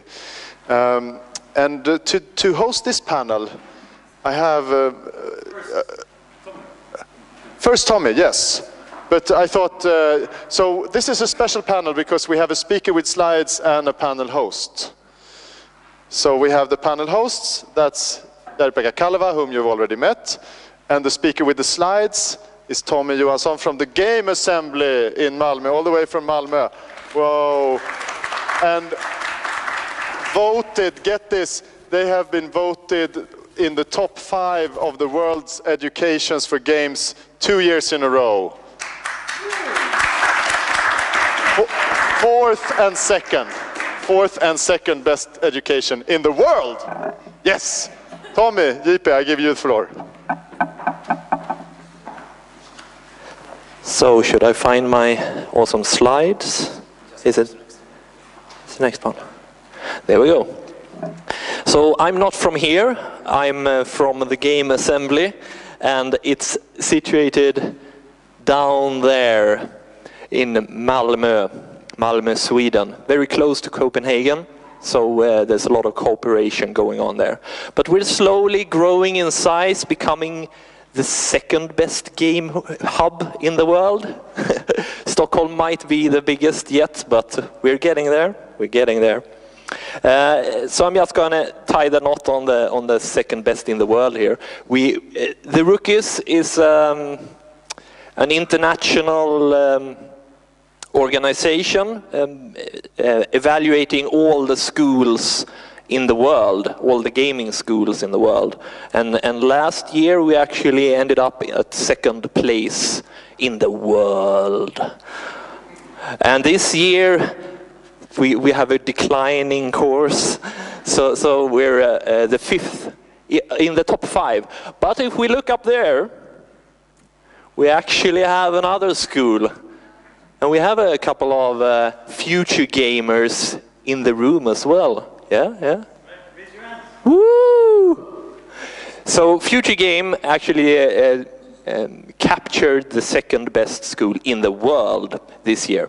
So that's huge. So in the top 5, there's 2 schools from Sweden delivering people to you guys. So I think that's kind of awesome. But I'm going to talk about the Game Assembly, and I will talk a little bit about how we make games. So less numbers and less diagrams, and more to the core, the feeling of games. I guess there's a couple of people that never have made games in the room, and perhaps not even played games. So I will give you guys a crash course, and after these, hopefully 10 minutes, he said to keep it short, so I will try to keep it short. You will be experts in making games. So we have a little monkey here, and for me personally at the Game Assembly, I try to infuse a couple of key words to my students. And it's curiosity, commitment, and cooperation. Those are the driving pillars for me that I try to shape the future game developers.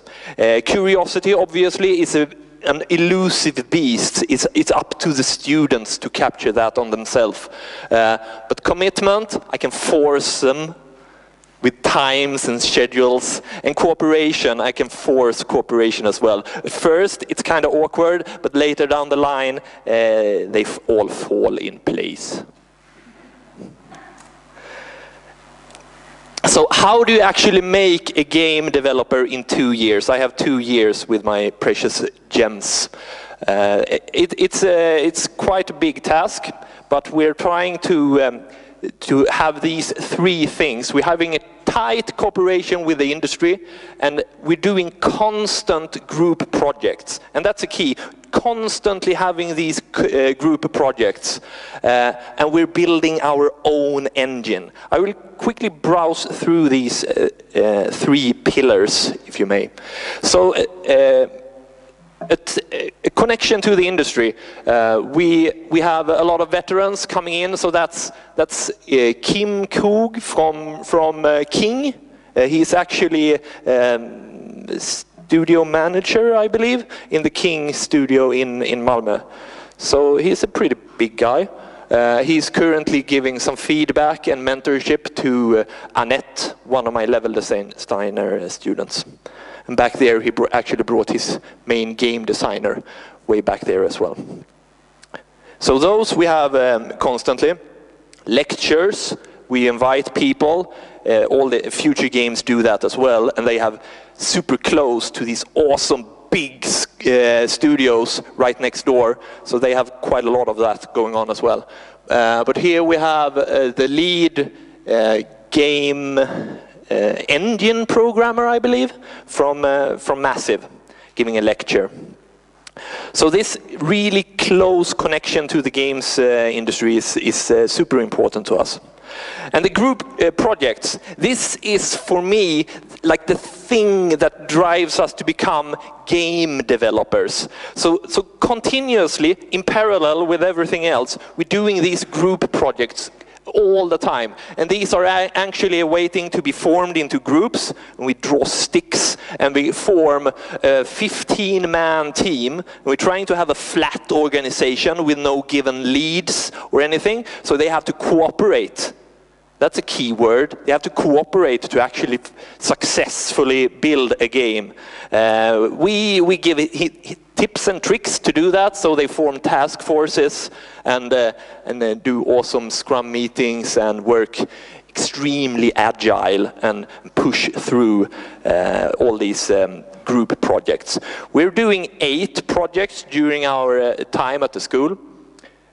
So it's quite frantic pace to the entire thing, and we keep it in check with a daily routine, where I have my second bullet point with commitment. So I kind of force it to them there. So at 9 o'clock, not 9:01, at 9 o'clock in the morning, the entire team forms up to have a Scrum meeting, a stand-up where they talk through what they will do.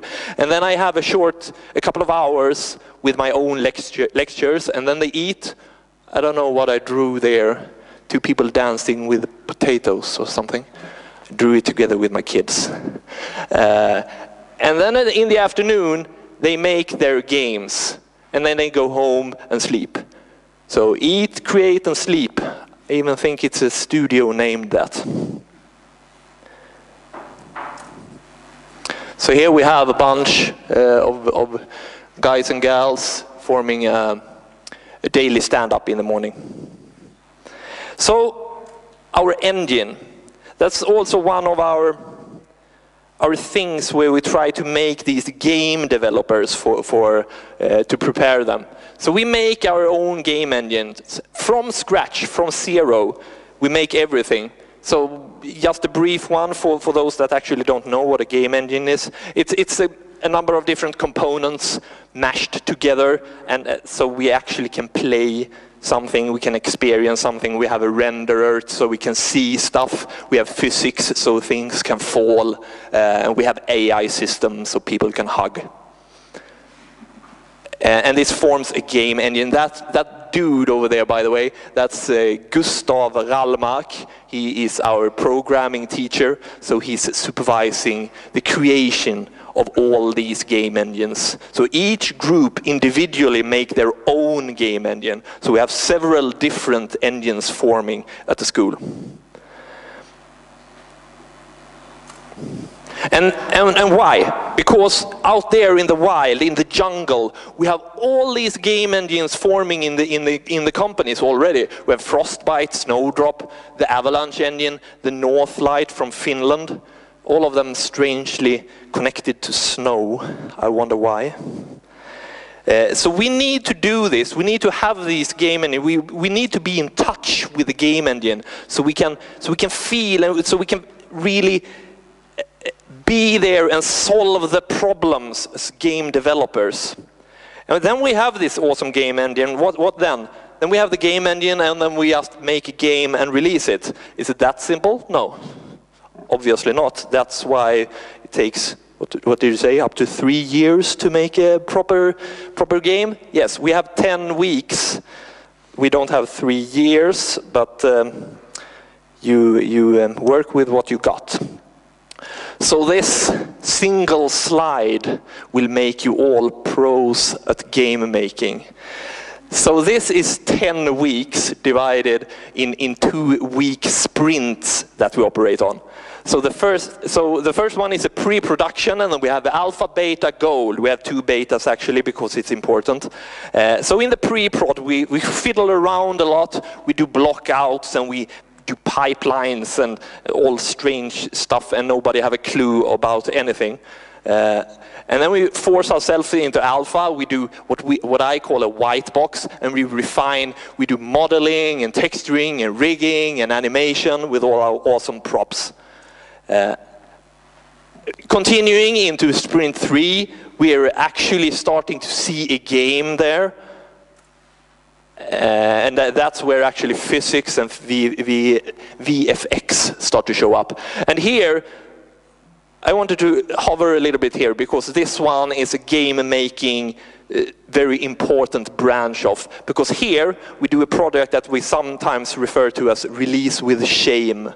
So we could actually deliver a game here, but we will sit in foster position in the shower for days after we actually released it. But we could, because it's a functional game. That is because we want, as a school and as a world, have a precious last sprint to find the magic. Making a game, I could teach any one of you here today in a couple of hours to make a game.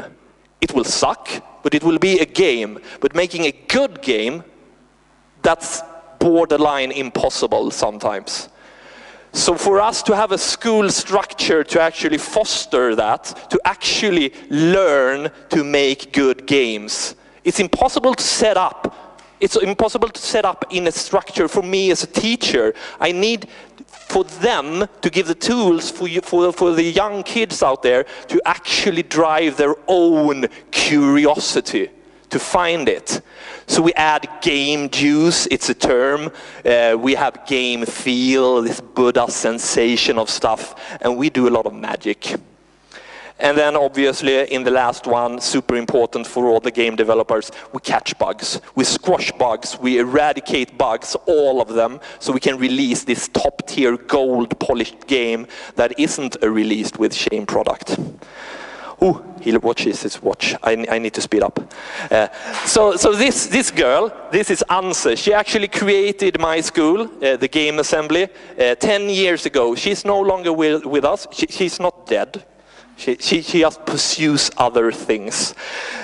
She probably never threw a javelin in her life. It's just my vision of her. She will be personifying what I try to create at the school. So we have this holistic game developer, But the arm is actually our discipline strength that we have in the school. So currently, I say currently because it's constantly changing, we have 5 different branches. So we have level designers, I'm a level design teacher, an artist, tech art, animators, and programmers.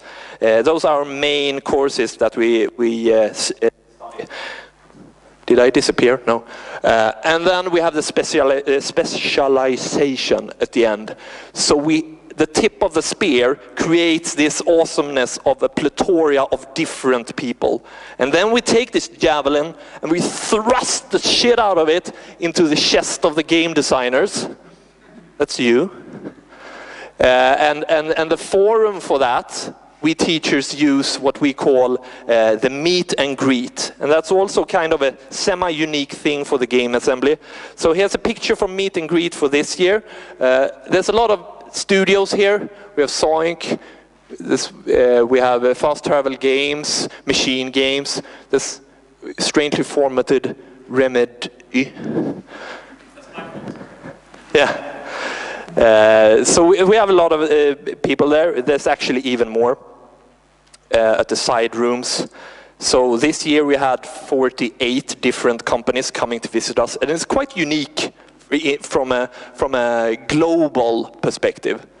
There's not many instances that I know about that do this quite successfully, and they are eager to pull our people to them. I'm actually wrapping up now. My daughter drew this Spider-Man figure. When I drew all the other stuff, I said to her, "But you can't draw Spider-Man." "I can," and then she drew that, so I had to put it in there. And Spider-Man had this awesome quote as well, because with great power comes great responsibility, and that lands on my shoulders, because that's why I'm a teacher to you guys. That's why I'm there in the grassroots to try to infuse some moral values and drive a game industry into the future. That's it for me.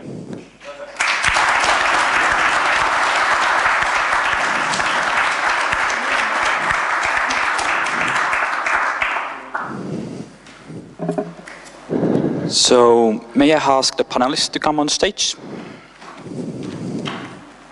And we have an excellent set of speakers and panelists from a very different approaches on games education. And I would ask you to very quickly introduce yourself by telling us, how does someone survive in games industry, where things are changing all the time? It's like new platforms are emerging on the moment when we don't even know about them. Like WeChat in China has hundreds of millions of users, and it's barely known here in the West. I joined the industry about 10 years ago, and we were talking about time before the mobile smartphones, before iOS. Things have completely changed. So how does your program or your approach on education keep students up to date on the industry where everything is in the constant change and nothing stays the same from year to another? Now let's start from the corner. Yeah. And that works too, and this works. Well, hi everybody, my name is Per Lagerström. I'm not with the program, but I'm with a think tank called Futurion, set up by the TSU, the Swedish Professional Association, and we're looking on future work life. And I think that if anything above new reforms for schooling and stuff, I think we need to have a mindset of focus on AQ rather than IQ. The ability of adapting and ability of getting change instead of knowing the answer to the next question. And I think that is the most, crucial thing, and it runs through all kinds of education as for the gaming, and the great example you heard from Assembly. I'm Ulf Wilhelmsson. I'm the founder of the Game Education at University of Skövde. So to answer your question, research funding is quite important to actually, as being an academic institution, we need to have research and also expose the students for our research and engage them in the research. That's an important factor for me as an academic. My name is Alexander, and I'm from the Socialdemokraterna, the Swedish Social Democratic Party, working with cultural policy.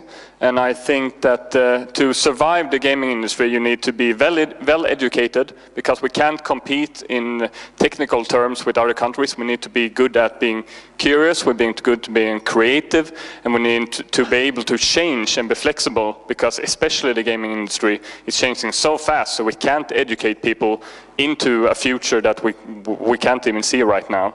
So I think having a good baseline to stand on from the beginning is the biggest part.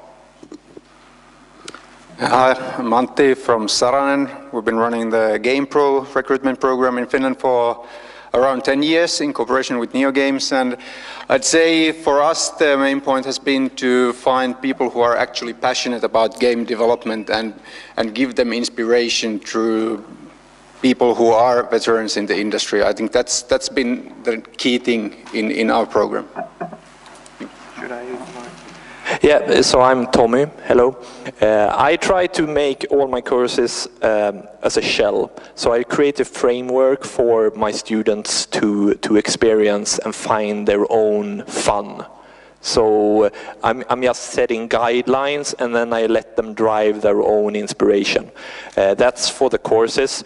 But then when I'm trying to lure in people into the school, I'm searching for diversity. I'm constantly searching for diversity and setting up a classroom that can feed on themselves.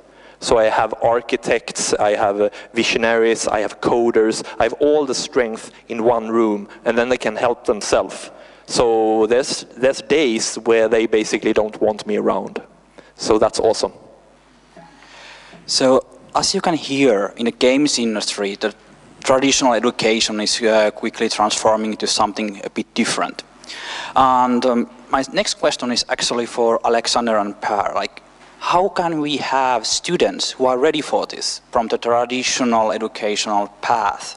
Because as we hear, it requires a lot. You have to be able to really widen your focus and work hard over a new program to actually become the best in the world. But how do we secure that students entering the program have to require skill sets and knowledge to actually be able to do that? Well, I think it's we need to first check out what's happening in the middle school, in the middle part of the school, and really checking out what's happening in the Kulturskolan in Sweden, because you need to be able to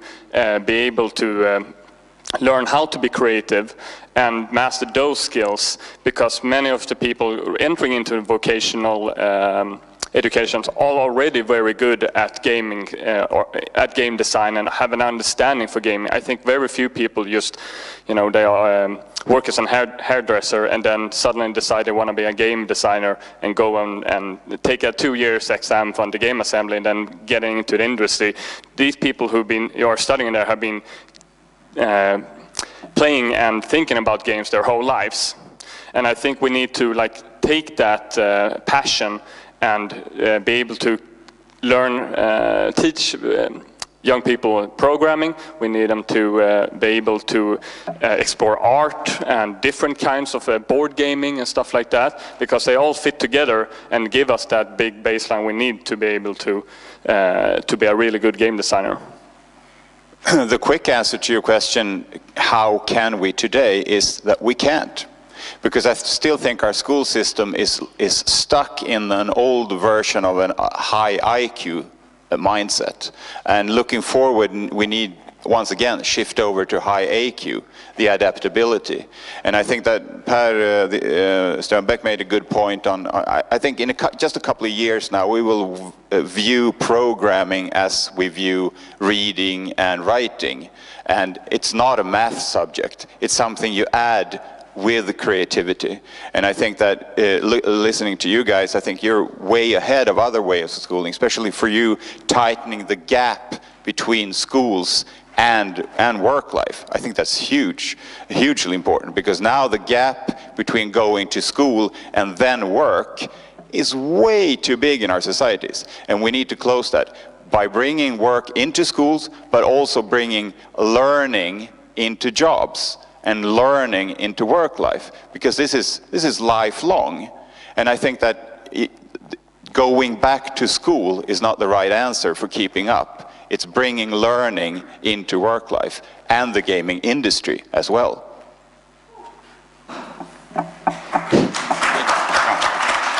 So, as we heard, like, one of the biggest challenges at the moment we are facing the games industry, both Finland and in Sweden, is lack of top talent. Our companies are recruiting from the global level the best people to immigrate to these countries and helping us to stay on the top. Like, there are companies in Finland have more than 50% of their employees coming from abroad.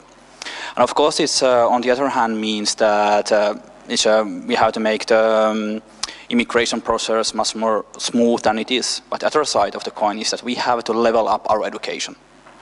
And how long is your program, Tommy? 2 years? Yeah, it's 2 years and 7 months. And actually. Ulf, you have 3 plus 1 plus 2 plus 3 to 4. We can go all the way up to a PhD, you know. And Ville, your program is? Our program is 6 months. Okay. So you have now 6 months, 2 years, or 3, 4 years for a person to become the best in the world. How are you going to do that? Because it's not about degree anymore in the games industry. It's about the skills. Are you able to level up from this kind of young junior talent during your education to the global job markets where you can basically decide where you are working on? How your program helps people to go beyond what is needed for a degree and to actually become the top talent? Ulf? Oh, okay, yeah.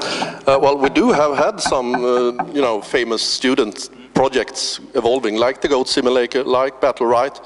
But they're very talented groups. We work together with the Game Incubator to help foster talents to go into business life. We are strongly encouraging students to be entrepreneurs. Our education programs are rigged to inspire them to do that. We do collaborate with the industry, but being part of the governmental structure that poses specific problems due to regulations and things like that, can't work too close with business since we are part of the governmental structure. And that's why we use the Game Incubator as a good collaborating partner to facilitate that part of the education. But we do also have the problems of recruiting the talented teachers from abroad. Salaries are low within the academy. The funding for academic studies needs definitely to be revised. It doesn't work very well.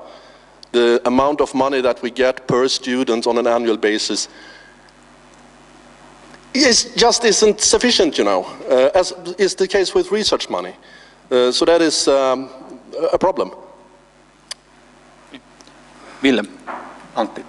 Sorry. No, I think our approach is a bit different because we're not a school as such. We're also actually partly government funded, but mostly funded by the companies recruiting the people. So first of all, our program is a recruitment program, and the training is like an additional part in helping people get the job in the industry and learn the necessary skills. But actually, because the people are actually selected by the companies in the beginning, so it's like a recruitment process in the beginning, that all the people, for example, if we have 25 people starting in the program, they are all already selected by the companies. They start working in the companies from day one, and we just give them inspiration through the veterans in the industry. So it's in a way a different concept. So it makes it possible for us also to pick out the really motivated, passionate people, get the best ones in collaboration with the companies, and also tailor the training to the needs of the companies. So it helps us quite a lot in making it happen. Yeah, so my main problem when I set up a class is that I'm striving for diversity. So, and the first go-to source would be to have more women women in games. And when I was working as a lead level designer in the games industry, I hired a lot of people. I wanted to hire ladies, I wanted to hire women, let's call them women, not ladies, but there weren't any around, there weren't anyone sending in the applications. So I kind of questioned what's going on here. So I went into teaching to investigate it further. And the people applying to the schools, the ratio there is quite low as well. So we need to go even deeper to get the diversity, and I think that will solve the creative force in Sweden as well, in Sweden and Finland. If we get the source material of diversity, that will drive creativity as well. So I would want to have more women available, and having more programming studies in base classes in schools, so you don't have to choose to become an LBS or something. You don't have to choose to become a game developer. It just happens. It drives you through the basic school structure. I would want to see that one. Ulf, yeah, well, I'd like to comment on that. It's a real problem to recruit women to game education programs. And part of the reason for it to be so is that their parents, which are the most important people that affect a young person to go into education, are very reluctant to send the girls to computer game studies and to go into what they conceive as an insecure work market, which is completely wrong. You know, so there is an attitude problem that needs to be addressed. And that leads back to the issue of computer game culture, which is really an important issue. It needs to level up and be more natural to take part in for everybody in society. More inclusiveness. That is a key issue that we need to address, and we need to solve it. And we need to solve that rather quickly to be able to recruit female students into game education programs of whatever sort. In Finland, we have identified exactly the same problem. And we have been happy to see how in the youth clubs focused on game development, targeted for children about 10 years old, there are already more females than males. So we can see that from that level, our structural problems are going to the right direction. Unfortunately, we have this kind of bottleneck, and it's actually to become an entrepreneur, become a founder of a studio. And that's the second point where we see that talented young females don't necessarily take the steps to that direction. And in the end, when we talk about the games industry, it's quite clear that your first company is often your actual master or bachelor thesis, showing what you can do, where you learn from your mistakes. And this is actually from Alexander. How can we, if you think about it traditionally from this kind of cultural politics perspective, the entrepreneurship has not been usually in the field of culture. How could we bring it there and encourage people from the artistic background, from this kind of cultural mindset, also to explore the possibilities of entrepreneurship? Well, sometimes entrepreneurship and being an artist doesn't really go hand into hand, and maybe shouldn't always go hand into hand. I think we need to be taking games into the cultural system in Sweden to be able to support the people making games, not only to creating a company or trying to be an entrepreneur, but to create something that's important, create something that will move somebody, that's not necessarily or supposed to be sold at some market. And I think that many artists are outside that regular system of welfare that we have in Sweden right now, and that's a huge problem. We need to take them into that. And also, I think we need to have more of these incubators and hubs, and making it easier to fail. Because from my experience of gaming design, the most important lesson is just to fail. You need to get as fast into the testing process as you can. You need to fail miserably and then iterate and doing it all again, until that great idea becomes an actual great game. And I think that's a good way to like making people saying that it's okay to fail and helping them by offering good safety nets. Yeah. Per, do you have anything to add?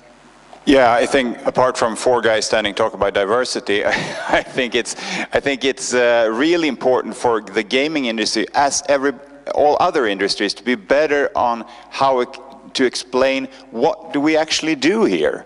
Because I think we see the product, but we don't see the work. We have no idea what it is to work at the studios that you mentioned. And I think there's a lot, if we could get that image out, how much creativity, how much storytelling, how much art directing it is within the gaming industry, that would attract a whole different or a wider, more diverse audience. And I think that's hugely important, because otherwise it will just go on. You know, it's the tech guys making tech things, and then out comes a game. Where I had a meeting with people at DICE the other week, and I was just amazed on how many different various people you need and skills. And I think showing what you do at work, not just the product, which is just the output, I think that is a lesson for all industries and also for the gaming industry. So luckily we have a next panel totally focusing on the diversity topic with a little bit more diverse balancing setting on this topic. But before we go there is also something that is very rarely discussed, and it's the future of games education. And what we see now that increasingly studios are using this kind of material available from Coursera and this kind of massive online learning platforms for internal trainings. And those materials, especially on the coding side, but slowly also on the artistic side, are taking a more important role in setting the required skill level. And it's very high. You need a mathematics degree to actually go through some of those courses. So how do you see the games education in the post-degree world, where you don't anymore have degrees, you have just this kind of certificates, systems existing where you kind of have to be able to, when you join the company, to pass certain courses, but it's going to be very difficult for the students to actually reach that level. Yeah, just let me start. The ed tech sector, the education technical sector, is growing maybe as fast as the gaming industry. And what they are seeing is that all the growth takes place within lifelong learning. And what they are aiming for, and I think that you targeted a lot from your talk before, is that it needs to be micro, it needs to be on demand, it needs to be here when I need it. It needs to be simplified. Small. If you just look at the MOOCs, the massive online courses, like 7% or something that finish a MOOC. Which tells me that nobody has time to take a degree, and that's not what you're after. You're after this skill at this point when I need it, and that's how I think lifelong learning in any industry, as the gaming industry and the gaming schools needs to have that approach. Antti, what traditional educational institutions could learn from your program that is 6 months? And that's it. Yeah, it's hard to compare.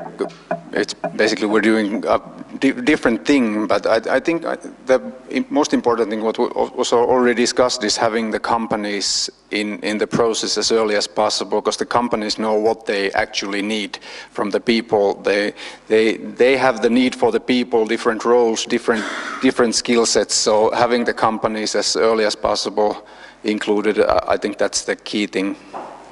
Tommy and Ulf, how do you change your educational systems to face this kind of challenge? I've seen a development that I'm not sure if it's scary or not, but when I began in the games industry, there were basically no schools. There were basically no school structure, and the people that went into the school system and out at the other end to try to get into the games industry, they were almost worse off, because they were the outcasts, the people that didn't really have a goal in life. So I guess I'll go to a school educating me into a games developer. But it's changed. So nowadays I see a complete shift. So it's almost so a lot of game studios don't hire people if they haven't gone through the process of a school, and our school is discussing alternatives to lower the line in front of us. We have a massive amount of applications to our school, so we are currently discussing to have a preschool sort of to educate them and to prepare them to stand in line to get into our school. So we're just extending this line further and further and further away. So it almost feels like this elusive at the end of the rainbow to actually get into the games industry. Because first you have to line up to this preschool, and then you have to line up to the school, and then you have to line up to actually get into the industry. So I'm not sure if it's scary or not, but the schools is becoming way more important. Well, first of all, a degree is a certificate. It is a certificate of specific skills. And the skills are regulated by law when it comes to academic studies. But for us to change, what we do is that we are primarily, as I said, encouraging the entrepreneurship. And we are also solidly based in, academic studies, theories, practices, which has a value of its own. And the value is that don't repeat what others already had done. Do something new and creatively. And that is possible since we do have subject areas that, draws its inspiration from art, from literature, from architecture, and, quite traditional academic subject areas that we have merged together into computer game education. So we are not primarily fulfilling short-term needs for the industry with an academic education. We are rather creating game changers that will be a new driving force within the industry, as the guys and girls at the Goat Simulator has properly shown. So how you as a policymaker are going to enable this kind of change and keep the good work up what we have already in Sweden? I think it's an important part here because we have to acknowledge why we're educating people.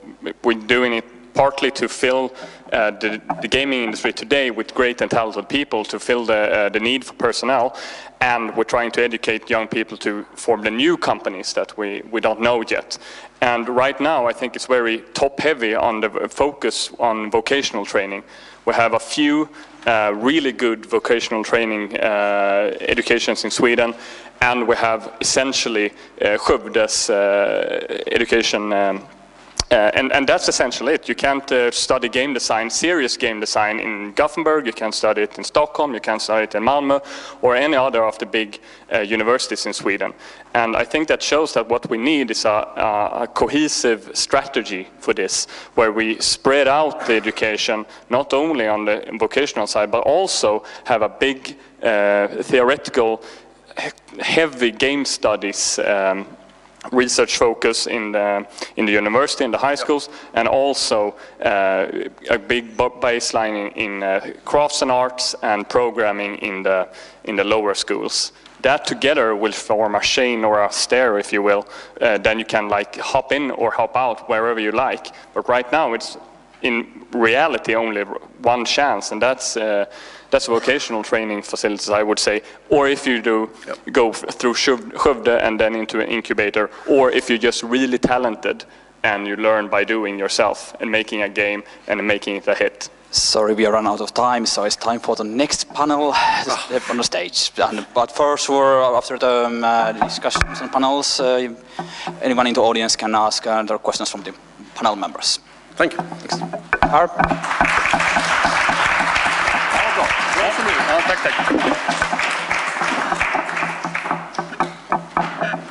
Yay! Thanks a lot, panel. Thanks a lot, JP. I'd like to invite the next panelists up on stage. And as you approach me, This is now going to be that really weird, awkward moment when the moderator asks you to please stand up. And you kind of do a little bit of this. And then you kind of do a little bit of this. And then you kind of do a little bit of this.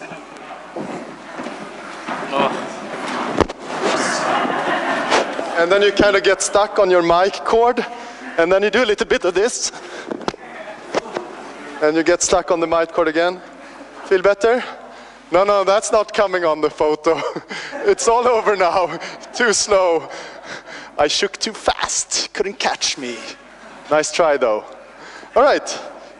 And now you're allowed to sit back down. Thanks for doing that. It was fun for me because I got to see all of you move weirdly and awkwardly. All right. Aveline Estier, where are you? Here. Welcome. Please join us. Hey! Hey!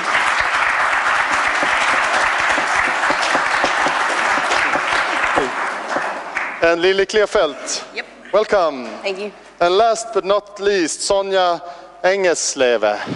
Is that close enough? Yeah, that's good. All right. Are you happy with the table mics and hand mics and stuff? All right. Okay, excellent lead-in from the previous panel. They talked about education, but that led them to talk a lot about diversity. Yeah. This panel will also talk a lot about diversity, I think, but maybe from a different perspective, from the perspective of the players, the gamers. We can talk about other stuff too. But first, the name of this panel is The Gamer Universe is Game Culture. The Gamer Universe is changing, but what are the driving forces? Who here was at Nasdaq on September 12, was it? For the Invest in Games event? Hands up. Do you remember the name of the title of the keynote speech? Okay, I'll do it for you. The next 2 billion players. The next 2 billion players. I think that's the same point that underpins this panel, right? So, who are the new players? Lily, female legends. Yeah. What's that? Well, it's an esport community for girls and non-binary who's into esports. Well, that's how we started. I was thinking a bit about what they said in the previous panel, that there is an issue that not enough female apply for a job. And they talk about that it's an issue, but they didn't talk about many solutions. And I think that's sad. What we see a lot in the community is that the main reason that the girls don't apply is because they don't think they can apply. They don't think it's pointed at them, because society has told them differently through all of the years. I mean, as soon as they start playing, they hear that females don't play games. Females go back to the kitchen, make me a sandwich, kind of comments. So what a lot of people miss is that they don't start at the blank slate. They start at uphill. They start with a feeling that this is not for them. They are not included here. So you always have to start with showing that this will be differently, that this is a different company or this is a different school. You have to show them that this time it will be different and that you actually take them seriously. And this is also extremely important to have role models and show that this school actually cares about females, because they've been told differently all of their gaming lives. All right, good. Thanks for that point. We'll get back to some of the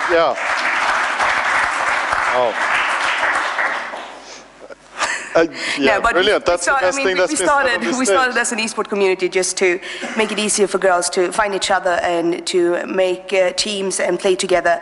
But what we saw was that there's an issue all over the gaming industry. It's not just for the players, and it's not. I've been talking a lot with Kim, that was supposed to be here at Diversity, and it's the same kind of issues females have at the gaming companies. So I mean, they start with playing the games, and then they get interested in games, and they try to get into the gaming industry, and they face the same kind of difficulties, and they face the same kind of attitudes. So it's a global problem. So yeah, we started to help girls just find each other and to play games, and then we realized that this is a much bigger problem. So we have started to work more and more together with other companies and organizations to actually try to fix this problem on a more global level. Yeah, that's. I'm not saying that's what they said, but as audience, you could take away from the last panel that this is something for the educators to fix. Mm-hmm. But what you're saying is that you need to bring together all kinds of different parts of the ecosystem. Yeah. Thank you. All right, Evelyn, Women in Games, what is that? I mean, the name says a lot, but still. Yeah, I mean, actually, it's not just women. It's like women and non-binary as well. So we don't judge on that part. So we're basically a small organization trying to host women and non-binary people to like small conferences at companies. So we had a few breakfast lunches at like where I work at DICE, and also at like King and other places.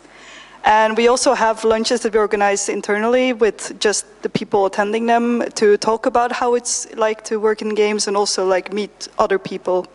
Because especially if you're a non-Swede or something, it's a lot harder to actually get to know people, and those kind of environments are great for that. So that is what you do, but why do you do that? We do it so that people can feel a bit more connected and have a way of not just venting, but also getting some feedback from other people around the community on these things. So these are groups that are not, that they feel that they are apart from the general games community, or how does that play out? Why is it necessary to make special events for these people? Well, if I want to give an example, there are a few smaller gaming events out there, or just like evenings where people go out to a bar or to a park or something, and people talk about games, and it has happened more than once that women get harassed over there as well, because they assume you're either their +1 or you don't belong there.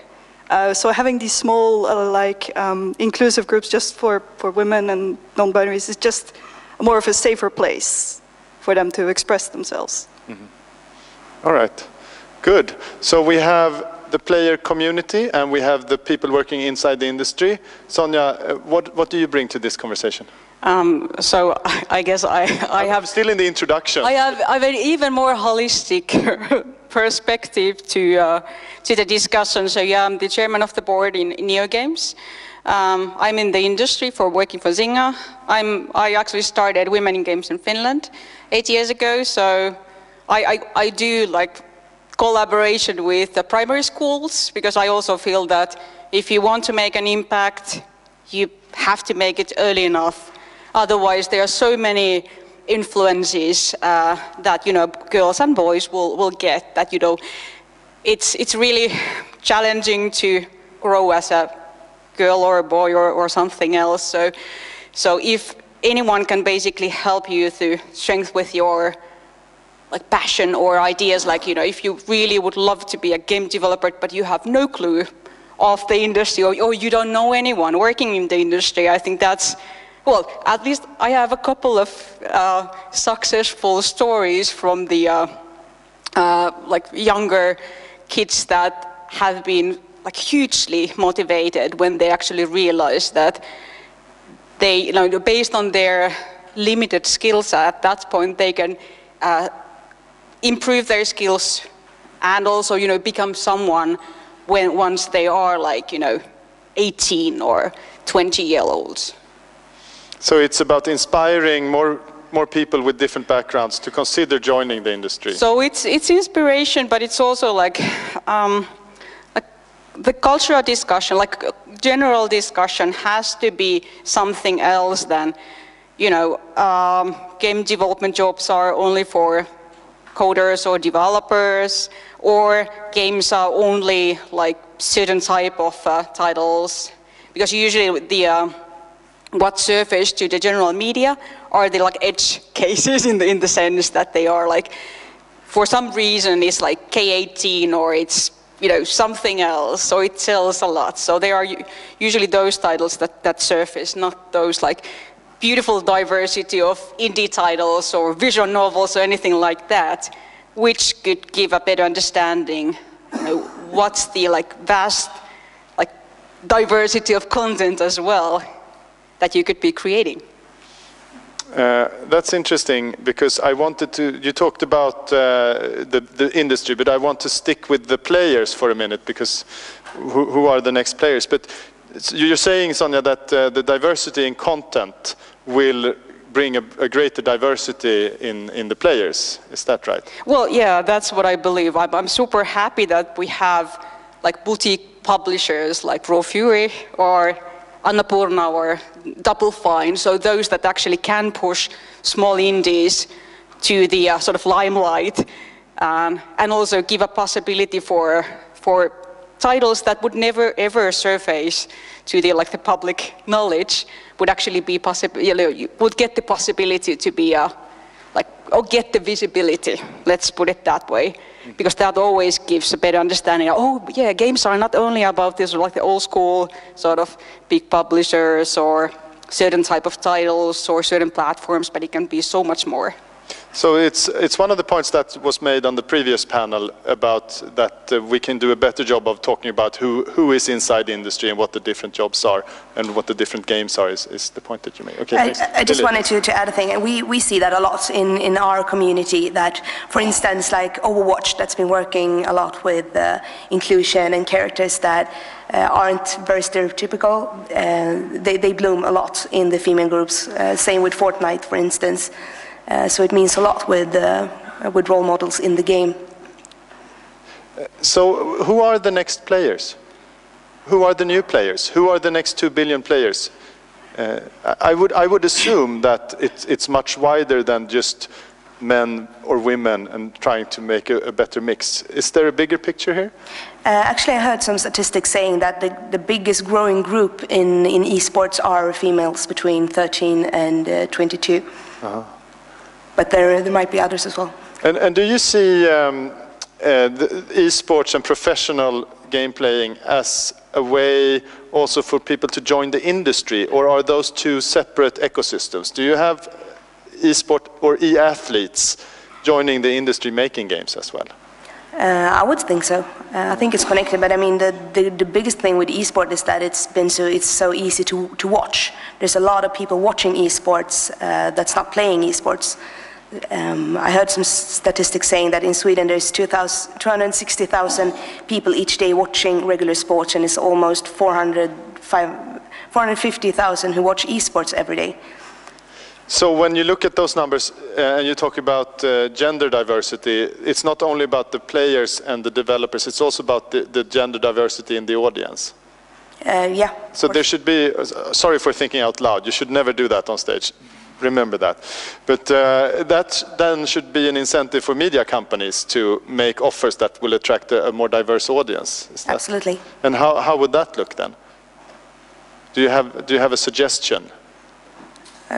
For a media company who wants to have a more diverse audience for their e-sport? Yeah, of course, it depends how they're targeting their like commercials or who they are targeting. Like I said before, a lot of females don't feel welcome, so if you want a female audience, then you have to show that it's actually targeted to them. So for instance, maybe use females in the commercials, or have like a big female esports star promoting or talking about it, or letting the company talk about why it's important to have a female audience, for instance. We see that a lot when we work with big gaming companies, both on DreamHack, which is our biggest events, but also on the other side, that when the girls see that the game companies actually care, it means a lot to them, because they don't think they do. Yeah. So that makes a lot of sense. If we stick to the topic of esports organizers and esports broadcasters, do you call them broadcasters? Or streamers. Streamers, yeah. Well, those who show the competitions, let's say. We also have the YouTubers. Okay, so let's add them to the mix. Yeah. Or the Twitchers, or whatever you call them. So you outlined some good suggestions that make a lot of sense for what they could do. How good of a job are they doing at the moment? If you have a scale from 1 to 10, where all the stuff you said was number 10. Compared to 10 years ago, 10. Otherwise, I mean, there's always room to make it better. I see a lot of movement in the industry, which gladdens me a lot. So I think we're at the right direction. What I do miss sometimes is that when we talk to companies, they're like, yeah, this is really good, and we really support this, and then it doesn't really go all the way. So in their own company or on their own board and so on, it's they haven't really reached that far. So they like the idea, but they don't really see how they can apply it to their own company or organization. So that would be the next natural step. Yeah. Okay. I think so. Okay, Avelin, so if we move then from esport to the people inside the industry. First, so on the previous panel, we talked about, or they talked about, how all the different steps of education, but it takes a long time then, even if we were successful to bring more girls into the first stages of education. What can be done besides education if you look at the workforce making games right now? Well, I can say something. So, for example, like game jams and involving different parties, like non-game developing parties to the mix, so that actually also lowers the barrier to get the, some idea, and actually like typically something tangible, something like digital ready at the end of the weekend. So I think that's at least. And yeah, the youth house example I think already mentioned. Youth house and schools are doing quite a bit of like afternoon programs and such, which are really good. Very tangible, yes. Yeah, I just want to add to that all over the world there's a couple of organizations helping out kids to learn to code on the weekends or in the evenings. And they've had great success, and a lot of those students actually tend to apply to schools and actually get in. And there's a big one in the US specifically for African Americans. And they have gotten a lot of people into like Facebook and Google because of those programs. And diversity is not just like women or men, it's also different ethnicities, different backgrounds, it's everything. Yeah, that's a really good point, and I will get back to that point, but you're still talking about things that will have an effect a few years from now, or many years from now. But what about tomorrow or today? Johanna showed some numbers. There were hundreds of new women joining the Swedish industry last year. What can we do to have a few more hundred when we sum up all the numbers for this year? Isn't there something we can do now that has a direct effect? I don't think there's like a magic formula to just fix it in one day. I think it's also a lot about how you perceive your work as well, like the people you work with, and also how people around you respond to you working in the games industry. And if people start to reinforce that a bit better, then I think people will feel more welcome to the industry as well. We've been talking with some companies that wants more females working with them, and been talking about applications, because there's statistics showing that females have a tendency to need to be able to fill all the qualifications, and if they miss one, then they don't send in the application. But when guys do it, it's like, yeah, I can do 3 out of 10. This is for me. I can do this.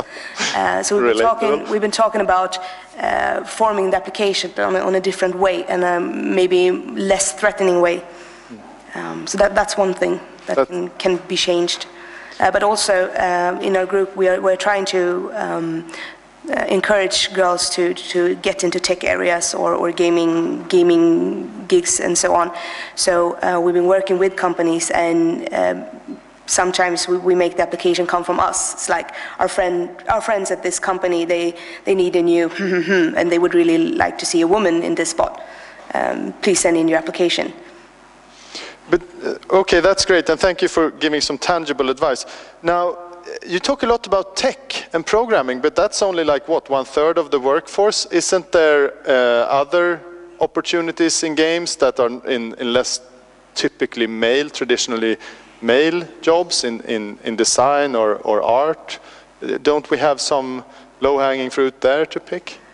Well, I mean, that seems to be more of the area where there are a lot more women represented as well in art and anything related to that. It's the tech jobs that have the least percentage of women in the workforce. So that's where we should focus the most of the efforts. Yeah, I mean, we still shouldn't lose track of the other areas as well. We should still actively encourage women to apply for jobs. I do want to add to it, though, is that you shouldn't necessarily pick a woman for the job if it's we need a woman for this because of percentages or those kind of things.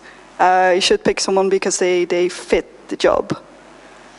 Yes, that I'm sure that usually there is girls that fits the job, they just don't dare to search for it.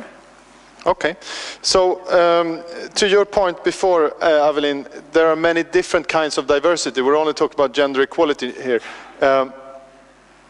Can we rely on the assumption that if we do actions for greater gender equality, that will also help other forms of diversity?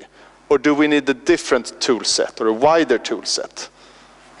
I think it's a good starting point at least, but I have already noticed that just for feeling like people are more inclusive at a certain company, more people with different backgrounds will start to apply as well.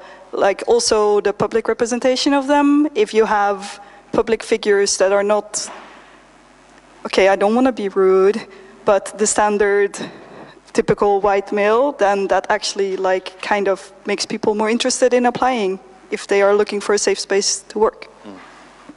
Okay.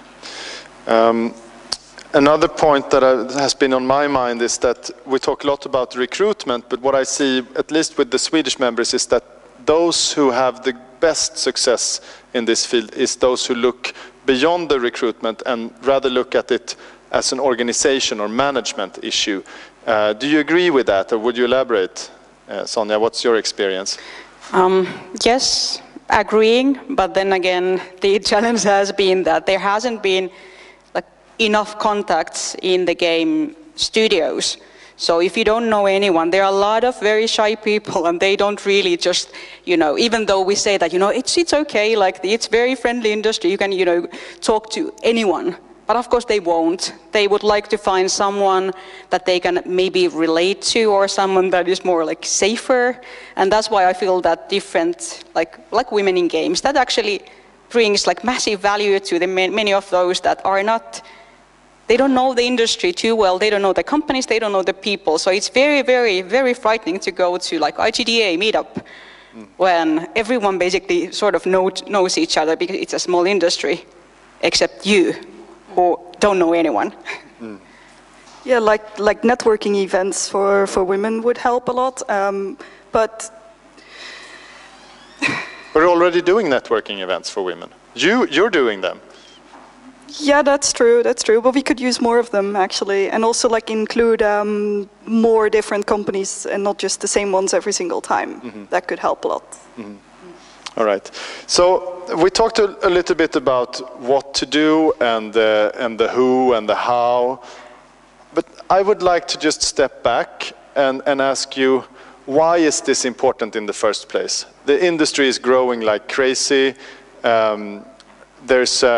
People seem to be very happy with the games that are being made and played. Is there really a problem to fix, and why? I can come up with a couple of very practical examples from my actual current project. So I would say that without, well, basically the main idea of the game started from in heads of 30-ish guys, and you can basically tell it's hilarious how the roles have been distributed. So and the funny thing is that type of a game is, well, the majority of the players will be a bit older women, So if you have this very like, like wood cutting man and then, like women taking care of the animals and the farm or whatever, like it's, come on. So I think it's like, it sounds like a no-brainer, but they just didn't figure it out before it was basically, said out loud, but hey, what the heck, like, what are you guys doing? So that's one. So that would be a business reason to better understand the audience? Yes. All right. So that's a business reason. Anyone else? No, but I mean, you say that people are happy with the games and that people seem to be enjoying themselves, and that's true for one part. But I mean, I see daily in our group girls getting harassed. I mean, we started like separatistic tournaments because as soon as girls play in esport tournaments, they are the girl in the team. And if the team wins, it's even though they have a girl on the team, and if they lose, it's because they have a girl on their team, which means that they always feel the pressure of being the girl, and they have to represent all the girls in the world. If you play badly as a girl, then it's because you're a girl, not because you had a bad day, or this is not really your game. So we started these separatistic tournaments, and suddenly the girls could become players, and they could become a top laner, or they could become a spotter, or whatever. Suddenly they could just focus on the game. And what we saw that they started to play in our tournaments, and then they also started to play in other tournaments, mixed tournaments. And 2 out of 3 times they played one of the teams, they got sexually harassed before the game even started. So no, it's not good, and maybe a lot of it has been happening behind the curtains, but it's still a huge problem, and it's there. I mean, it was like last week or something, I was criticizing game companies because they released skins to characters that were really, really sexist. And I mean, it took minutes, and then I had like death threats and everything, but added up. So no, it's not solved, not even close. Right. So that's not a business reason. That's maybe a principle that it should not be accepted that anybody is sexually harassed. I mean, that should just no, but I mean, the company, they are the ones setting the level. They say this is how we play our game. Yeah. And if they are letting stuff like that go, for instance, I was criticizing Riot, which is a huge gaming company, and they let the comments stay. They didn't go in there. They didn't fix anything. They let all the people keep harassing. So I mean, that's setting some kind of value. And that's definitely a company thing. They should step down and say, no, this is not how we play our game. This is not how we behave around our game. This is not the kind of signals we want to send. But if they just leave it there, then it is the signals they send. Right. So then that would be a business priority to be a responsible company, a serious company. Yeah. Yeah. Okay. Evelyn, why do you think it's important? I actually completely agree with what you just said. Like, I mean, from my own experience as well, like I've played in some tournaments in like higher level as well, and harassment is a serious thing. Even if you're not on a team, or if you are, like as soon as people tend to find out that you're a woman or that you have something else that is not normal or whatever, you will probably get harassed, and that is not a good thing, and that is something that needs to be solved.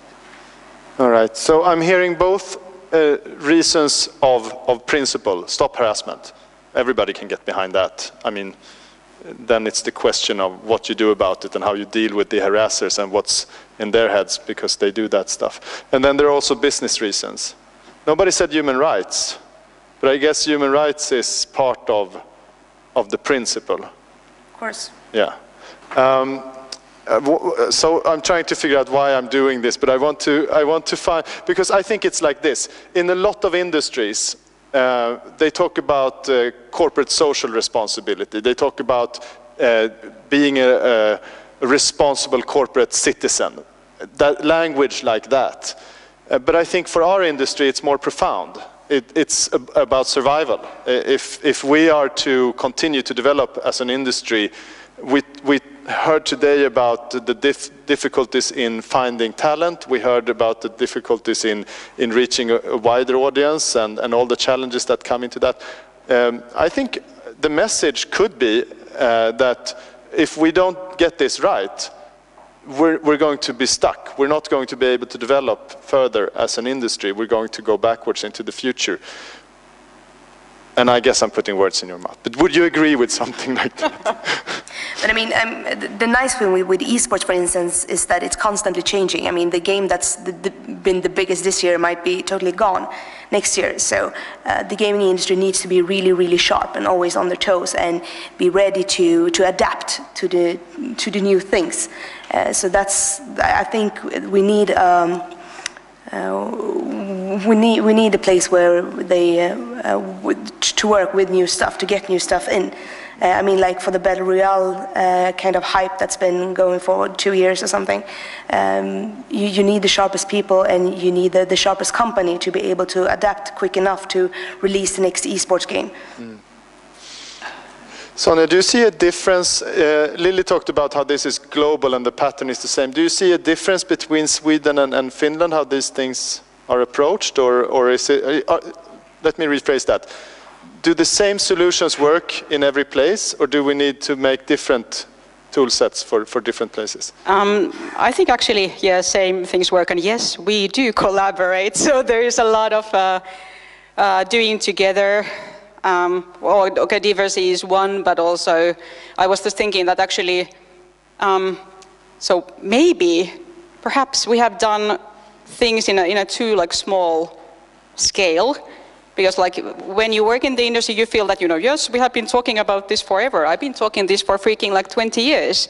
And still nothing changes. But then when I was thinking that, hey, wait, the tjejer kodar or mimmit kodar in Finland or women in tech, they are actually massive events that are addressing people that are not necessarily in the core of the industry or not in the industry at all at the moment, but could, bring something into it. So maybe it's more about the scale. So we should just make it even bigger and talk about it more and make sure that everyone understands the needs and the challenges and how do we actually deal with those, because we have very strong associations as well to basically deal with different ways of addressing issues or trying to improve things in a collaboration. We found something. We did, or Women in Games together with us and some other people did women and non-binary labor market day. And one of the learnings from that was that there are a lot of people with professional skills that don't have the industry knowledge. So they don't need to learn a new job. They just need to learn the particulars of working in this industry. And that's obviously not only to address the diversity issue, but that could be that could be one of the lists. Like you said, Evelyn, there's not one quick fix, silver bullet solution. I thought that was really interesting. We could apply that to different places.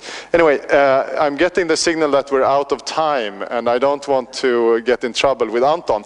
But I do want to ask you one last question, and that is, you have one wish. What is it? I now have the power to grant you one wish. Anything? One wish each. Okay. So my wish is actually more diverse, Kickstarter projects, or those publishers that actually cherish very different or unique or novel ideas in games, because I think there's, that will also push the change. Okay. Can I? Or? Yeah. So what I would like is for everyone in the actual world to have tried making a game at some point and bundling those ideas. I'm pretty sure that will give some amazing games as well. All right. Especially unheard voices. So. Brilliant. I love it. That's bold. No pressure, Lily. Beat that. All right. No. No, but what I wish is that people would think more and try to see another perspective and also listen, because you don't need to have experienced the problems yourself. It's enough that you just listen to people who have and take them seriously. Brilliant. That's the last word on this panel. Big hand.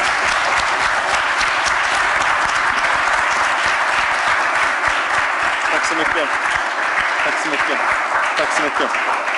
All right. We're almost there, almost there. We have one last agenda item before we go to the mingle and networking that we have been bragging about, because now we have the final remarks and Q&A.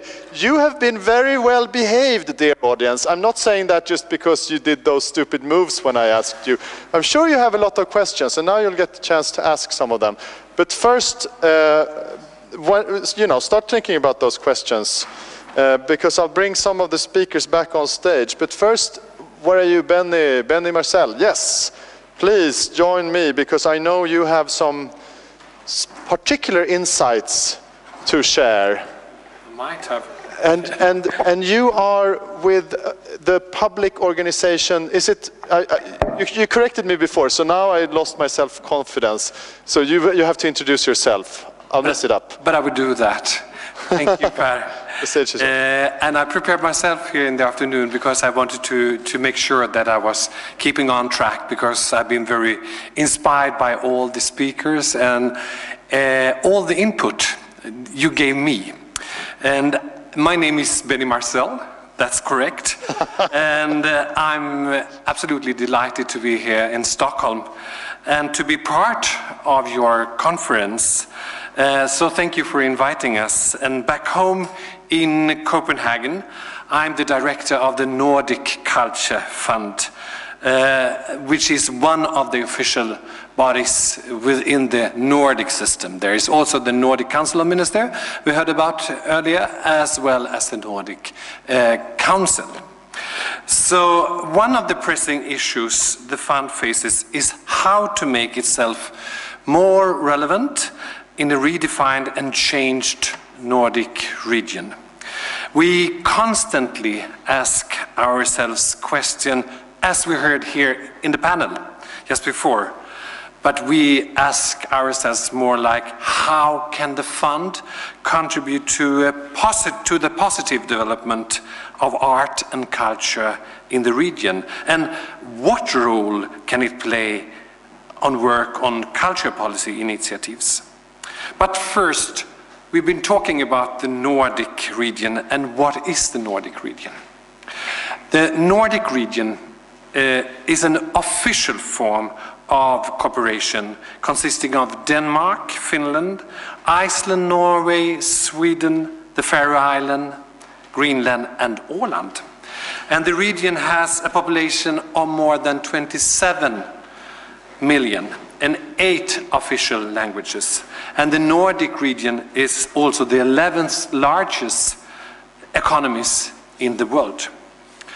The Culture Fund's primary aim is to promote and invest in cultural cooperation, and we have been providing grants to thousands of Nordic projects since 1966.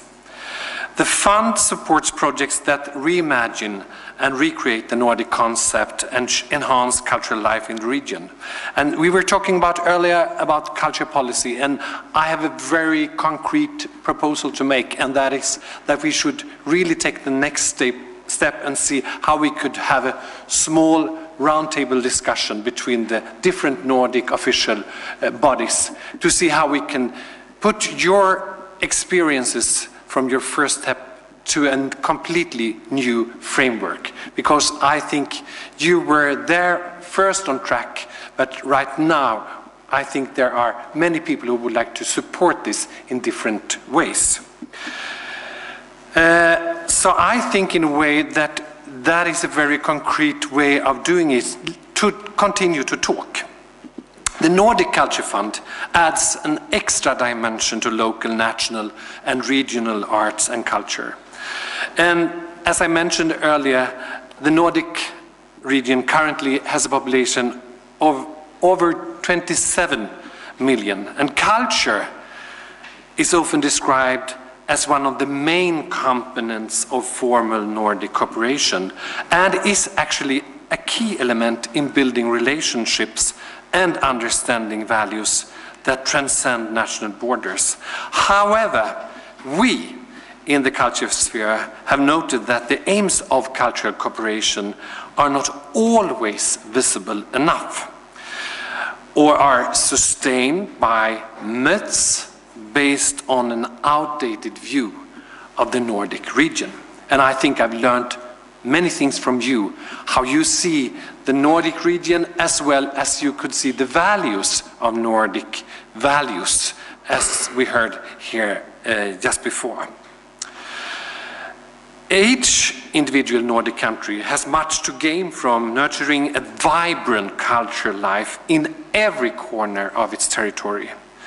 You talked about human rights earlier. I believe that a free and independent culture is a vital building block in any democracy and is essential for safeguarding freedom of expression and information.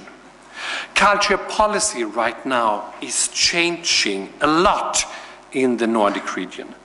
Any new culture policy should strengthen culture's role in society and create better conditions for culture to influence social developments.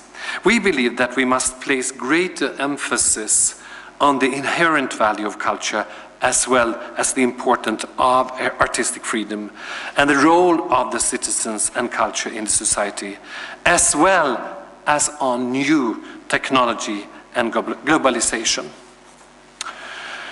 Internationally speaking, you were speaking about that earlier, other parts of the world are increasingly looking to the Nordic countries as one single region.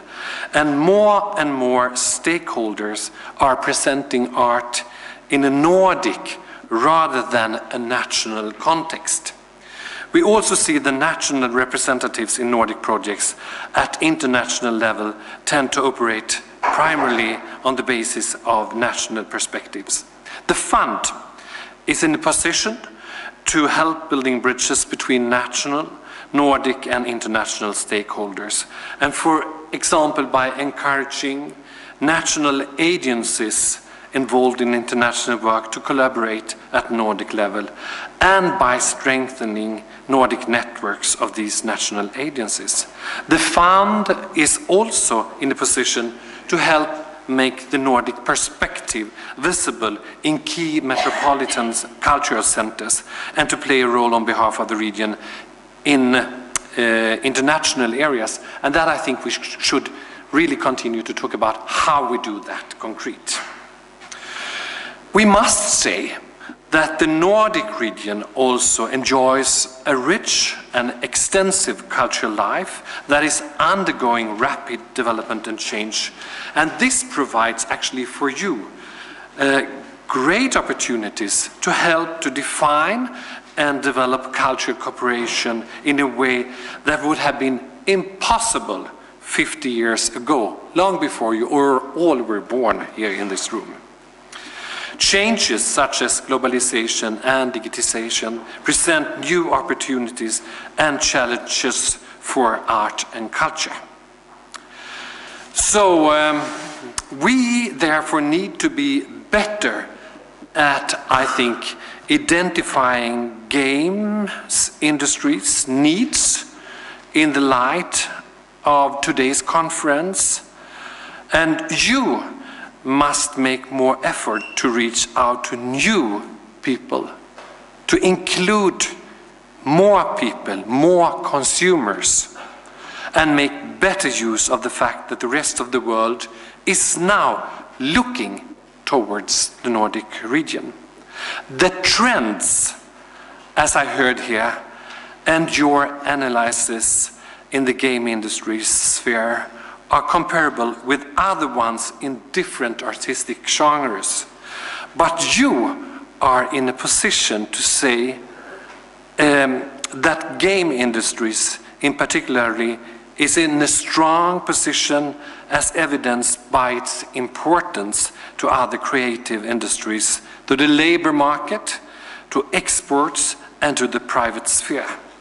And not at least, the game industries brings people together. It's a very big community.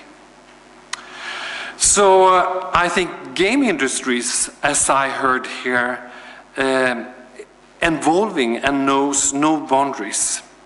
And this will give the Nordic countries as I can see, as an international region, new relevance. You can give it new relevance and importance. It seems like the game industries, as I heard, shapes the thoughts that shape the future. And maybe that is why this conference has been so interesting, at least for me.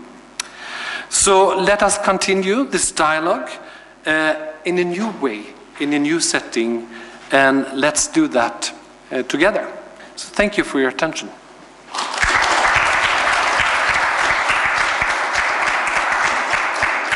Thank you, Benny. Please, if you don't mind, stay on stage. I love the idea that we shape the thoughts that shape the future. I'm going to use that. I'm going to quote you on that. I'd like to invite Patrick Bach back on stage, and also Jari-Pekka back on stage. Please join us. And why don't you take one of the table mics there, and we don't have to worry about headsets and stuff. We have a few minutes, so we might have a question from the floor, but first I wanted to ask you, say one thing today that you take with you from this event, Patrick. I think we all seem to agree. Uh-huh. Is that good? Can I say two things? Sure. Yeah, I think we all agree on that. We want a lot, but we can't do it all. So we need to fix that. If it's education, or if we need, find the right people to do the right job, I think there's more to be done than we can do. And I think that's the big takeaway from me, that we all agree. So we need to do that. Good. The collective spirit that you were talking about. Jeppe, what do you take away? Something that really surprised me is that how in your everyday life you become blinded by the things you are doing every day. So I wasn't thinking about how much we already do cooperation actually on daily basis. So there is a good base for further cooperation, much stronger base than I actually was even thinking about this morning. So that's definitely something eye-opening for me. I would echo that. All right, you have been very patient, and now is your time. So if you're so smart, give us a good question. I've been Thomas Westin. All right. Can you make? All right. Yes. There's a mic coming. All right. So here we have one of the most prominent game academics in the world. Thank you for that. No pressure. Okay. I'm just adding to the conversation here about inclusiveness, and I think Perry is knowing what I'm going to ask, because we talked about women in games, but also what I'm focusing on is how to include people with disabilities, both as gamers but also as game developers. So what have you thought about that in some way, or are you thinking to do something about that? Good. Disabilities both in game developers and in gamers. Well, I think making games available is good for everyone, not only for people with disabilities. So to me, it's a no-brainer, both from a inclusiveness perspective, but also from a business perspective. You want your games to be accessible. From the, even for kids, you want, if kids can play it, it's a good thing. It doesn't mean that kids should play all games, but it's more from an accessibility perspective. The more accessible a game can be, the better the game is actually designed. So I will also pose that as a challenge for education. Make games easier for everyone to play, and therefore your games will be better. So then, to me, it's a no-brainer. It makes even makes business sense. Benny, accessibility in this very tangible sense, do you see that also as a public priority? But of course it is, but it's not only a public priority. I think it's about equal opportunities, and it should be included, of course. And I'm very happy that you raised this issue, because I was thinking about it during this afternoon. When are we going to talk about the different challenges within human beings, like disabilities, for instance, but people with that are injured? What role models are there in the games? How could I identify myself if I'm in a wheelchair? And anyway, I have very limited knowledge about your industry, but we heard the last panel here, and I think someone said that diversity is not only about women and men, and I like that. And next conference, could we maybe talk about what is diversity within the game industry? And I think you are completely right. You have to do it accessible for everyone. If you do that from the start, that will be included. But I think we need to be aware that we are diverse. And what does it mean for us? I think it means something for the business as well. Something good. That really resonates with me because I had a conversation with the developers of Mad Max, Avalanche. I'm sure some of you played that. I'm not going to do a show of hands again. But they said they had fan mail from players of that game that said, "We love your game because we have disabilities, and every single character in this game have some kind of disability." And it struck them that it wasn't a conscious design decision. That was just the way the game world worked. Yes. And that really, I think that goes to both of the points. So, Ulf Wilhelmsson. If I may add. Oh, okay, you want to comment too, all right. On the accessibility side, so it's absolutely vital for the games industry to secure that new technologies, new digital mediums are accessible to as wide audience as possible. And that's something where the academic research particularly has stepped in to explore the challenges on that side. And the industry itself is also, we have now a big event coming in Paris, where the accessibility experts, user design experts are meeting each other and thinking and sharing knowledge on how to make games as accessibility from as wide different range of different approaches as possible in order to secure that they can be played and designed by as wide audience as possible. Excellent. And also some of the technologies that we make for gamers can be applied in other places. All right. Well, yeah, thank you. Really happy that that question came up because we have had research on just disabilities and inclusiveness for the last 3 to 4 years, funded by Post- and telestyrelsen. You can download 2 games, Frequency Missing, Frekvens saknad. It's free. It's on App Store, on Google Play. You can play that completely blindfolded. It's developed for serious visual disabilities. And you can also download last year's julkalenderspel, Marvinter. It's designed from the same principles. So we are addressing that question by doing research. Excellent. Thank you. Thanks for sharing. All right, over here. Who are you, sir, and what's your question? Yes, my name is Simon. I'm a student at Future Games. We have been talking a lot about diversity and things. And some point that I feel like we haven't mentioned that much or drawn that much attention to is that we as game developers, we have a responsibility. The games we make influence people in the world. We influence them through entertainment, through a medium in which you have to open yourself up for influence to be able to enjoy. So we influence children, we influence adults, everybody during their free time. And that's why diversity and things like that are important.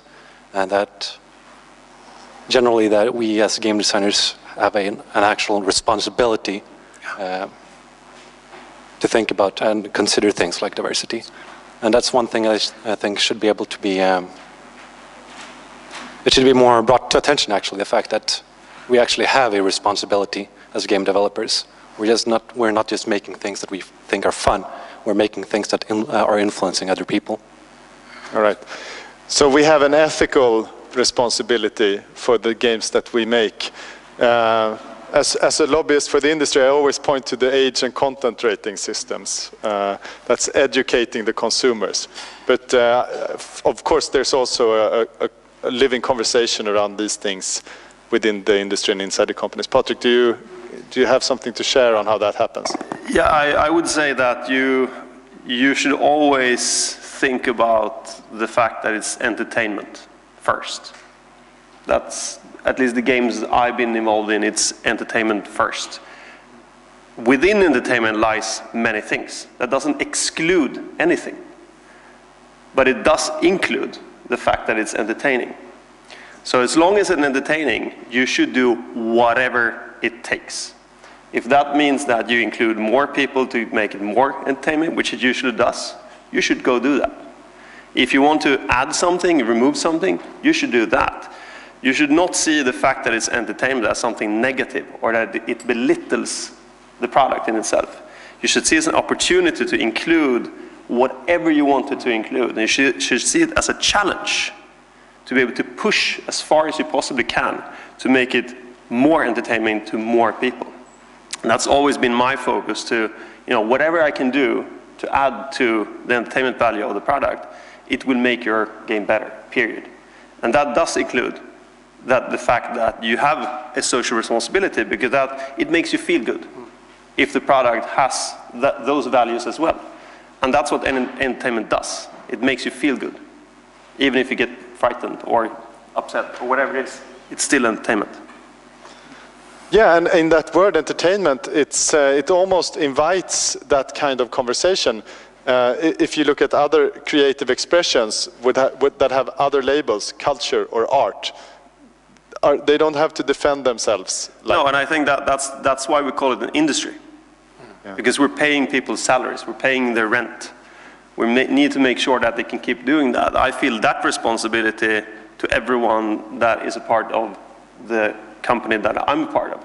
I feel that responsibility. So I can't just say that, no, you should sacrifice your family's well-being for the thing that I want to fight for. I also need to pay, the salaries. I also need to make sure that people, are happy through the chain of the industry. So you could argue that that's a problem. I see it as a benefit, because that empowers me to make it even more exciting and make it even better.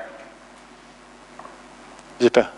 Yes, of course, as you mentioned, we have the protection of vulnerable consumers and protection of minor systems, all those things in already place and we take seriously. We have the accessibility debate and we are trying to secure that. We are trying to secure that our digital communities are as healthy and inclusive as possible. But something that is now emerging is the question of with the climate change debate, is the role of game developers on building this kind of green ICT solutions. And I think that's something that in the game developer community now we have to start exploring and discussing on what does it mean for us to make green games. And that's something new we haven't perhaps paid so much attention yet, but it's definitely something for also the new developers in this audience to think about while learning to code and building their new network infrastructures and cloud services. Excellent. Benny, I'm going to come to you with the last question of the day, because I think what we just talked about, it touches on the age-old debate around the artist and the work, and how we can interpret the responsibility of the artist and the impact of the work. Can we judge the quality of a work, of an artwork, based on the quality of the artist? No, but I think, Patrick, in the beginning you were saying some very elegant things, for me at least. Because when I came here into this room, I felt like a foreigner, actually a stranger. And then you started up by saying a word like Nordic brand, technology, logical thinking, climate, aesthetics of Scandinavia, and you also said storytelling, that we were good in storytelling, and innovation and creativity. So for me it was more about, as you ended up by saying, brains and hands quality, a quality of brains and hand. That's my answer to your question, and to find new people and new talent.